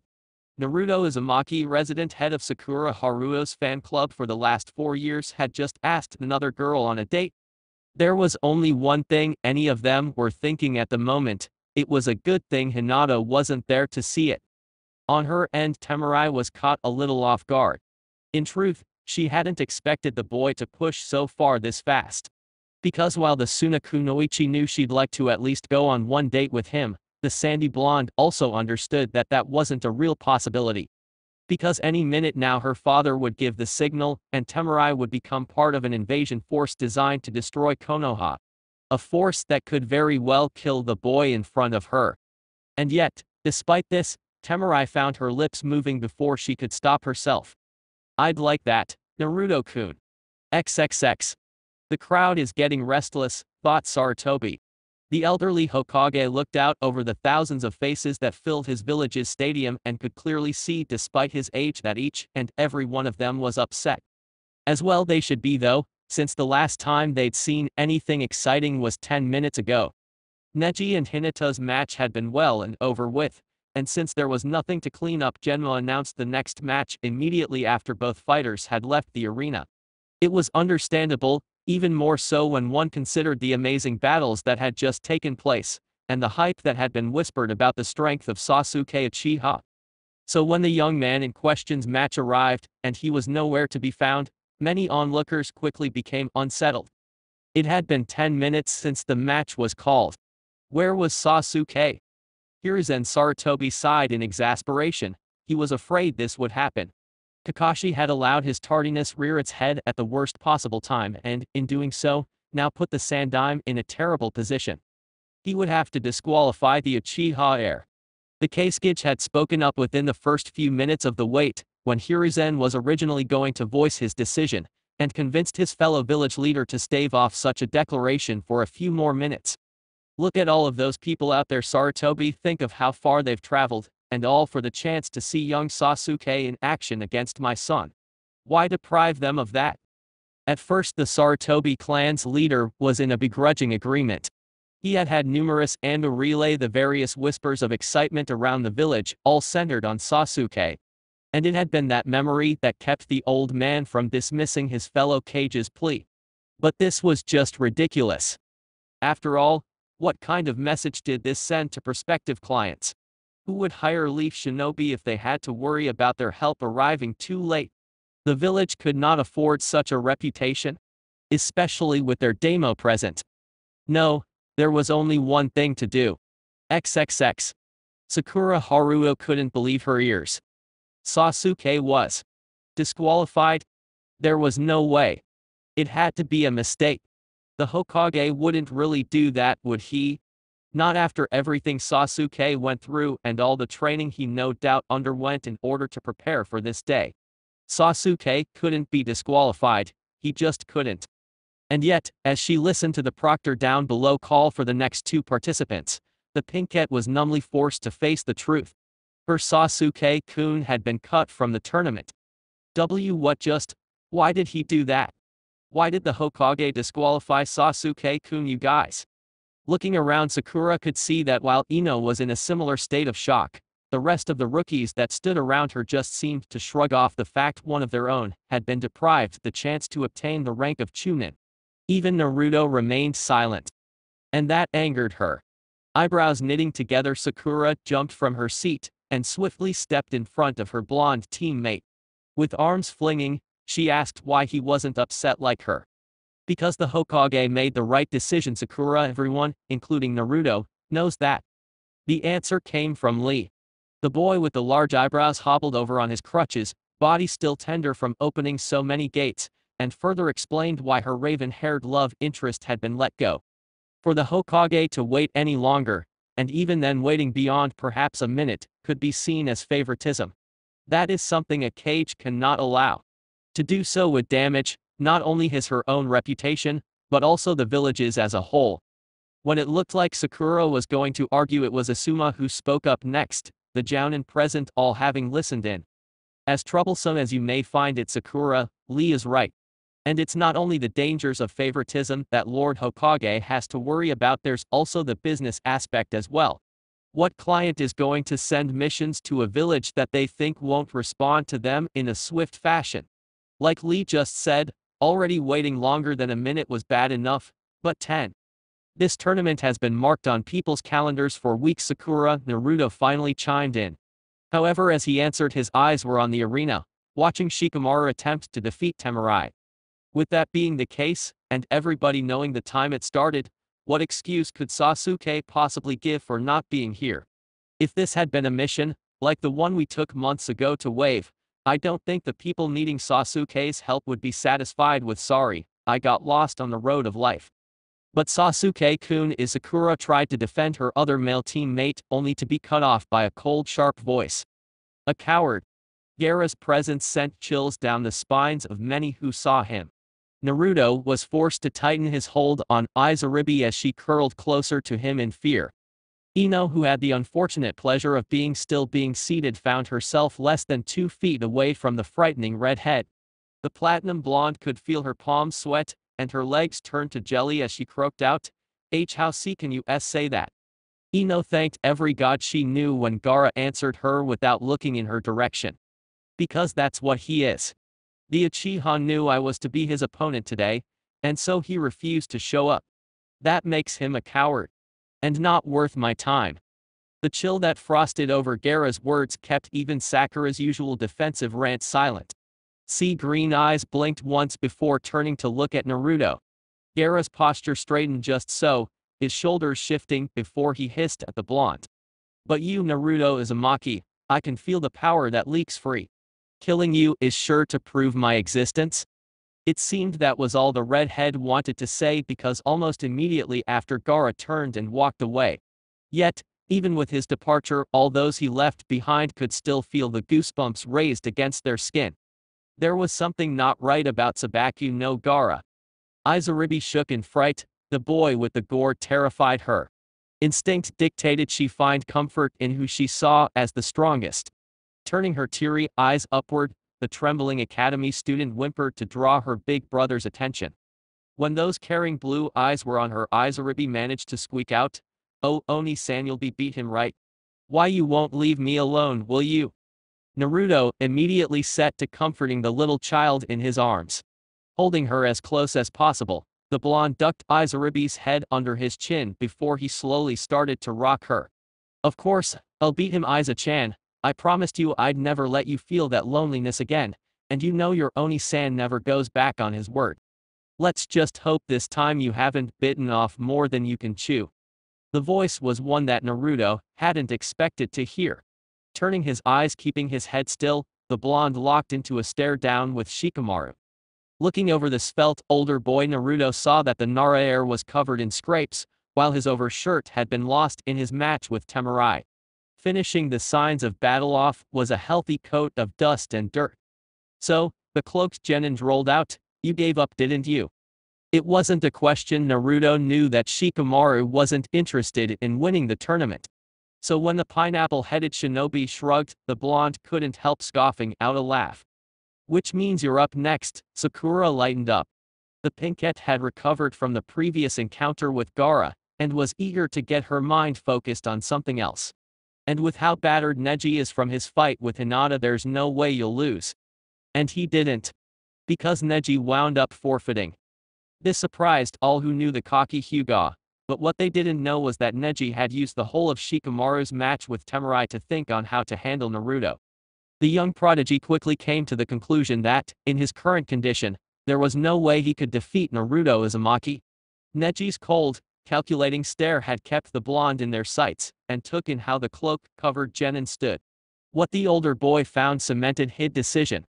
As a member of the Hyuga clan, Neji had an innate ability to read the body language of any one individual. It was with this power of observation that let Neji know Naruto had yet to use even half of his strength. The blonde wasn't even breathing hard. After witnessing the amount of skill the younger genin possessed without being pushed, Neji was able to come to a rough estimate of Naruto Uzumaki's true strength. One-on-one, both at 100%, Neji believed he had a chance to win. But as it stood, with him standing on tattered legs and a debilitating concussion, the Hyuga genius knew he stood no chance. "Proctor," he called out from his place in the stands, "I choose to forfeit.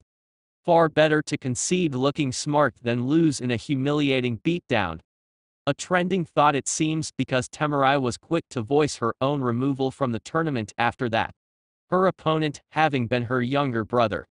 All eyes popped when they realized what this meant. Naruto was now left to face Gaara.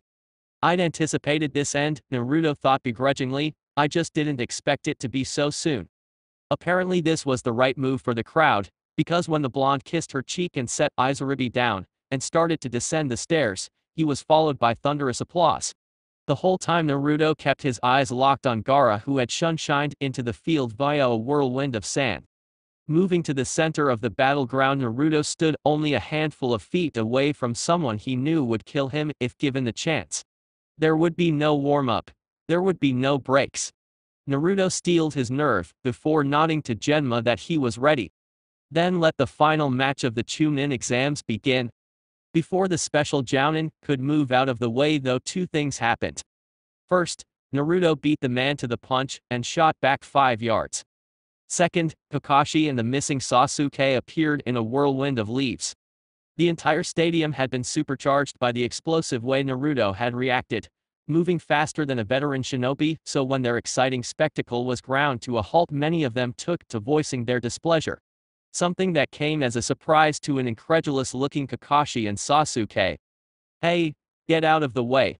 We want to see some action, get off the field. You had your chance, kid, now move." But what really shook the pair was when a female voice, one that Ino and Sakura recognized as Amy, shouted, "Your old news Uchiha. Now you and the Scarecrow get your butts off the field so Naruto can cream this guy." For those that knew, the girl couldn't believe their ears. She had been one of Sasuke's biggest followers back in the academy, vehemently defending the Uka's name against every type of slander. So for the Kunoichi washout to now dismiss Sasuke with that same enthusiasm, while simultaneously uplifting Naruto, caused many of their jaws to drop. When Kakashi finally managed to snap himself out of his stupor, the elite Jounin turned his lone eye up in the direction of the cage box.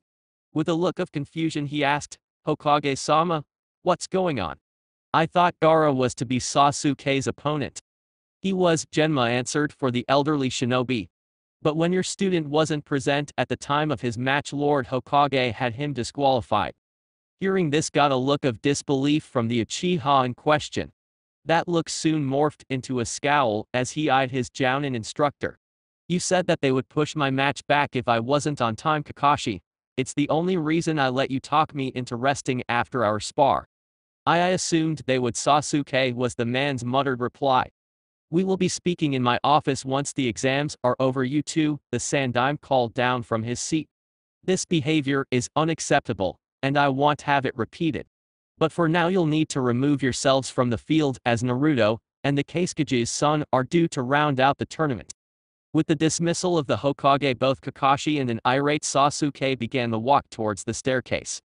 The Uchiha heir desperately wanted to argue, but knew better than to do so in front of so many people. Making demands out loud or even veiled would not be tolerated by any shinobi no matter what name they carried.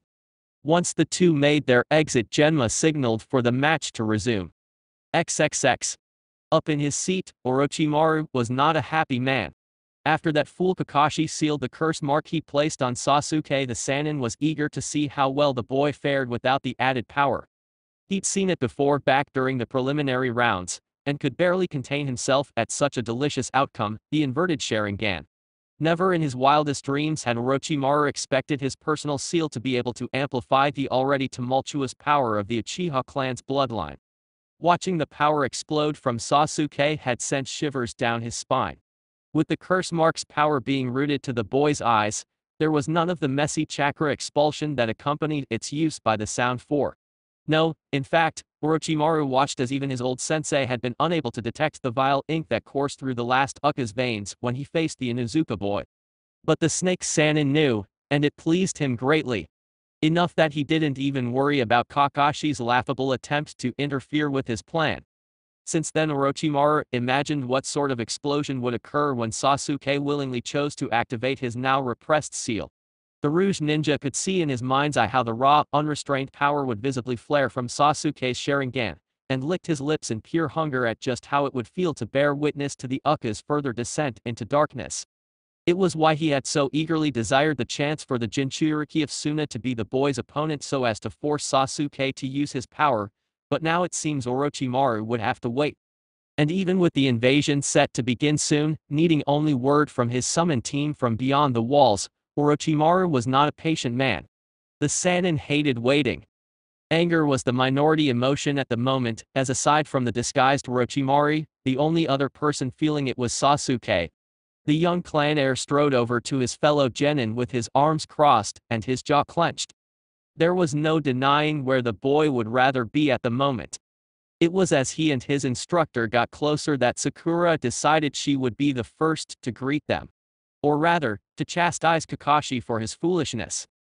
Kakashi-sensei, what in the world were you thinking? What made you believe that letting Sasuke-kun be late for his was okay? Asuma followed the girl's lead. Your student beat me to it, but I'm curious myself, Kakashi, did you really think Dad was just gonna let the kid slide? Scratching his neck in embarrassment, the jounin in question gave his response. Honestly, yes. I figured with everything I was hearing around the village that everyone wanted to watch Sasuke showcase his abilities. And to me, that just translated to them willing to wait until he was ready to fight. But they weren't, Sasuke growled. And now I've lost my chance to become a Chunin. In an attempt to settle her crush's obviously boiling temper, Sakura got up from her seat and, walking over to him, softly placed her hand on his shoulder. It'll be alright, Sasuke-kun. This isn't the only way to be promoted, you'll still have your chance. What are you talking about, Sakura? What other way is there besides the exams? Smiling softly at the raven-haired boy's confusion, Sakura offered a reply. It's something called in-field promotion. Genin can be promoted to Chunin through their performance on a mission. The same thing can be done to become a Jounin, but that usually only happens during times of war. And just how do you know about this? The Ukka's question came with an eyebrow raised in disbelief. Sakura dropped her hand from its perch and looked down sheepishly. Well, I know I didn't do so well in the exams, and I was worried about being stuck as a genin until the next year, so I did some research during the month you and Naruto were training. With a sense of hope welling in his stomach, Sasuke turned to look at the jounin present and asked if what Sakura said was true. More or less, answered Asuma. Besides, most villages' ranks are swelled with Chunin. If the only way to be promoted was through some series of biannual tests, we'd be stuck with hundreds of genin. Our ranks are filled with Chunin? Ino questioned from her seat. Duh, Ino, Shikamaru told her. What? Did you think everyone wailing around with a flak jacket was a jounin? The platinum blonde's eyes blazed with feminine fury. And what if I did, you lazy buffoon? Then it means our academy needs a reboot, snorted Anko as she entered the conversation. Beside her both Kurena and Shino walked onto the scene. The trio had gone to check on Hinata after her defeat at Neji's hands, Anko leaving later to support her friend. After learning from the medics that the Hyuga heiress condition was non-life-threatening, they made their way back up to the stands and walked in on the current conversation. For the past few years, each major ninja village has been made up of roughly 1,500 to 2,000 shinobi, Konoha holding the largest at 2,500 and Suna the lowest at a little less than 1,000.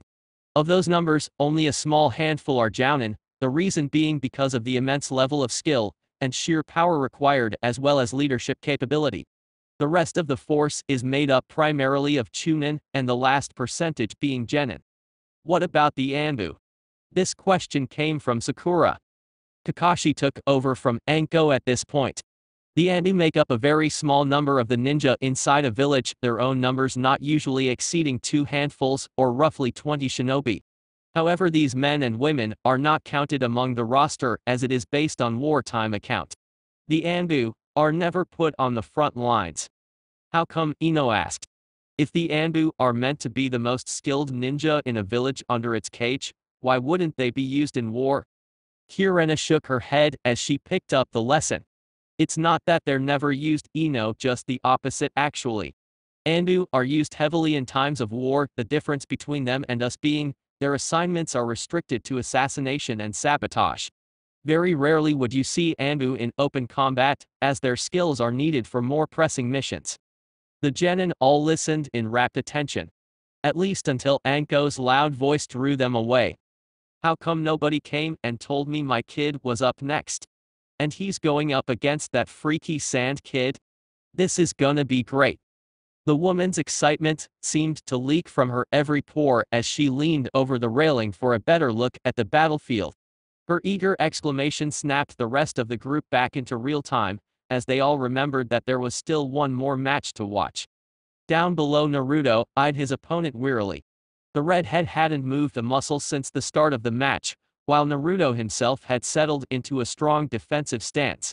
Foregoing his heavy Zanbato at the moment, the blonde instead tried to come up with a way to get past the shield of sand he knew would spring up if he got too close.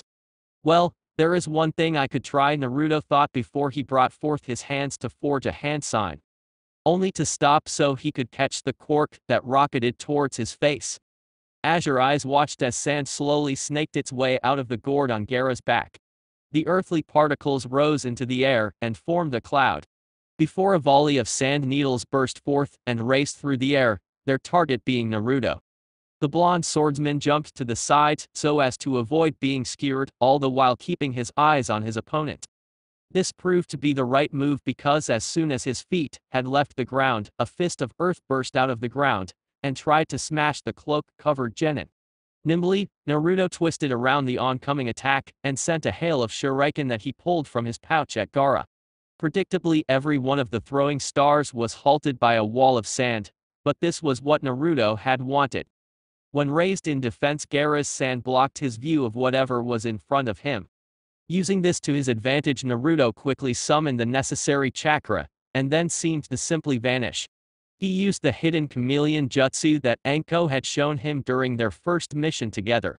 Once that was done, he molded his chakra and began to summon his mist. This match wasn't a game, and Naruto knew he needed to end it as quickly as possible. Gaara's normally impassive facade crinkled into a look of annoyance when his sand dropped to the floor, and he was met with a strange but interesting sight. Naruto Uzumaki was gone. The redhead could find no trace of his fellow genin, and to top it off, a heavy mist was settling onto the field.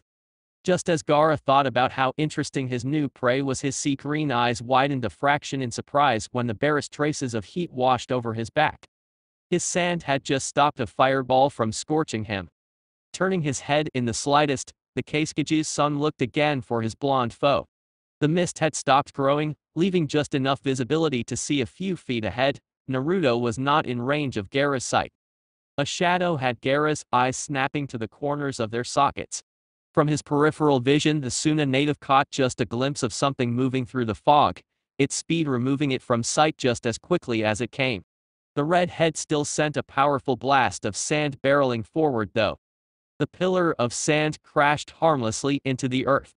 Gaara knit his brow together in the barest hint of frustration. His mother wanted blood, but his prey was choosing to hide instead of face him. And that's when he heard Naruto's voice. "Oh, you were so close, Gaara. I think a few bits landed on my coat." Naruto's voice seemed to be coming from everywhere at once, echoing without a specific point of origin. The redhead listened as his mother growled in vexation, the taunting tone Naruto's used causing the sand at Gaara's feet to jump in agitation. Sabaku no Gaara had never been taunted before, but he was quickly learning that it was something he did not like. Sand suddenly jumped up on the red-headed Gen inside, had him turning to see what had tried to strike him, only to whip his head around when another blow was walled off. Deciding to take initiative, Gaara thrust his hand out, pouring his will into the sand and adding to its power, and then shooting spears of sand from the defensive wall in an attempt to catch the blonde he believed to be there.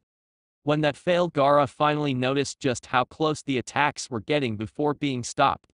His sand was only just able to catch them. This revelation caused his mother's hackles to rise. Who did this worm think they were? Did he not understand who he was dealing with?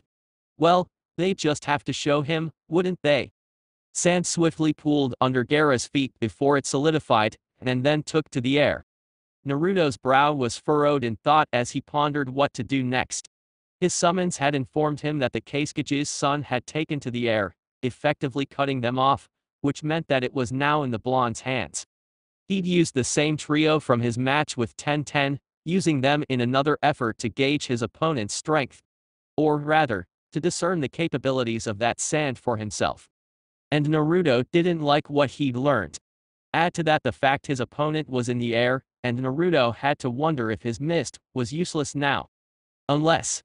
Naruto's scrunched eyebrows jumped to his hairline. That could work. His mind racing, the blonde genin thought back to the first exam. Ice mirrors? It was risky, and Naruto doubted he had the skill with elemental combination to make them as big as Haku's, but the plan was the best he could think of without taking down his mist. Maybe if I make enough, it'll make up for their small size. Unfortunately, the blonde didn't get the chance to set his plan into motion, because he was soon having to avoid being crushed by a dangerous fist of sand. Jumping back, Naruto outwardly cursed while internally wondering how Gaara had managed to find him. The answer was not one he'd expected, a floating eyeball. It was the same technique the Uzumaki recalled his adversary using during the written exam. The eye's power quickly became apparent when Naruto found himself leaping and twisting through the air to avoid being caught by Gaara's sand. It was clear that, no matter where the redhead was, he could see Naruto and direct his attacks according. This was a problem. Deciding his tactic wasn't working like he hoped, Naruto set to work canceling his mist and returning the stadium to normal, but the blonde made sure to activate his stealth jutsu before he was fully exposed. Once the stage was clear again, the invisible Naruto could easily find the floating Gaara, the redhead kneeling on a cloud of sand. Blue eyes watched as that airborne genin used his floating eye as well as his single open eye to try and pinpoint his location. In fact, it almost looked as if Gaara could sense him. Knowing that, if such a thing were true, he would lose his element of surprise, Naruto opted instead to give his opponent a different target. Using an old trick, the blonde's hands formed a cross seal and, out of a cloud of smoke, came a shadow clone. The plan worked. Immediately upon the copy's creation, Gaara's attention turned in its direction. As Gaara hurled a twin strike of sand spears at his clone, Naruto took that moment to move away. Watching as his original clone created two of his own, Naruto thought of how best to handle Gaara and his sentient sand. With his speed, the blonde was sure he could close the gap fast enough to land blows, but the worry came in being able to pull away before getting captured afterwards. Which meant separating the redhead from his gourd was the first priority. That came easy enough thanks to the young genin's invisibility. Making his way around the floating Gaara, Naruto silently pulled a kunai from his thigh holster, and then dashed towards his opponent. Leaping into the air, the cloaked blonde reached out and took hold of the gourd strap, while simultaneously moving his knife through the shoulder. The leather strap gave out under the sharp blade, and Naruto soon found himself falling to the arena floor, where he proceeded to launch the container across the field. Blue Eyes watched as one of the clones raced after it and engulfed the deadly sand in a large ball of fire. Now the only sand Gaara had was what the red head used to keep him afloat. Unfortunately, the calm Naruto felt was quickly wiped away when he watched his opponent work through a chain of hand signs. Earth Style, Earth Flow River. The now visible Naruto watched as his clones were both caught in two separate upsurging pools of mud. The brown sludge quickly swallowed the copies up before they could react, and they dispersed in clouds of smoke. But Gaara wasn't done yet. Earth Style, Earth Dragon Bullet. Now it was the maw of a dragon, drudging up from within the two pools of pre-prepared mud. Naruto sensed trouble, and was proven right when both dragon heads opened their jaws and began sending volleys of compacted mud at him. Using his great speed though, Naruto was able to duck and dodge each of the bullets that threatened to shatter his bones. Moving around the field, the black-clad swordsman took a chance and jumped into the air. Skimming by another hail of rocketing projectiles, Naruto swiftly flashed through his own set of hand signs before calling out his jutsu water style, exploding water shockwave. A stone-cutting, pressurized jet of water flew from Naruto's lips. The bone-breaking blast was aimed straight at Gaara, but before it could hit the red-headed genin swerved out of the way. Making a choice to not let his attack go to waste, Naruto turned the jutsu on both dragon heads that had been left waiting for Gaara to return his attention to. With the lack of constant chakra flow, the technique's elemental advantage wasn't strong enough, and soon both mud dragons were shattered and mixed into the deluge that formed after Naruto ceased his own chakra flow. The puddle of water left behind wasn't really enough to make a dragon of its own, but the blonde creator of the pool did decide it could be used for a different technique. Now it was just a matter of timing his jutsu right. Letting Gaara chase him around with his next Earth-style jutsu, the same dragons he'd used against Lee, Naruto hopped, flipped, and dodged to avoid being snagged or slammed by his opponent's impressive display of powerful techniques. It was as he back-flipped away from one particular serpent, letting it smash back into the earth it was made of, that the blonde saw his chance. Wind style minus greater break. Woo woo woo. Naruto's plan was cut short when an alarm every citizen of Konoha knew well blared across the air. A loud explosion, and the frightened screams of people outside was all it took for the shinobi in the stands to realize what they were hearing was no mistake. Konoha was under attack. That's it for this part. If you enjoyed it, then like, share and subscribe for the next video, as it's going to be more interesting, and also check out the other playlist. Hope you would like them too.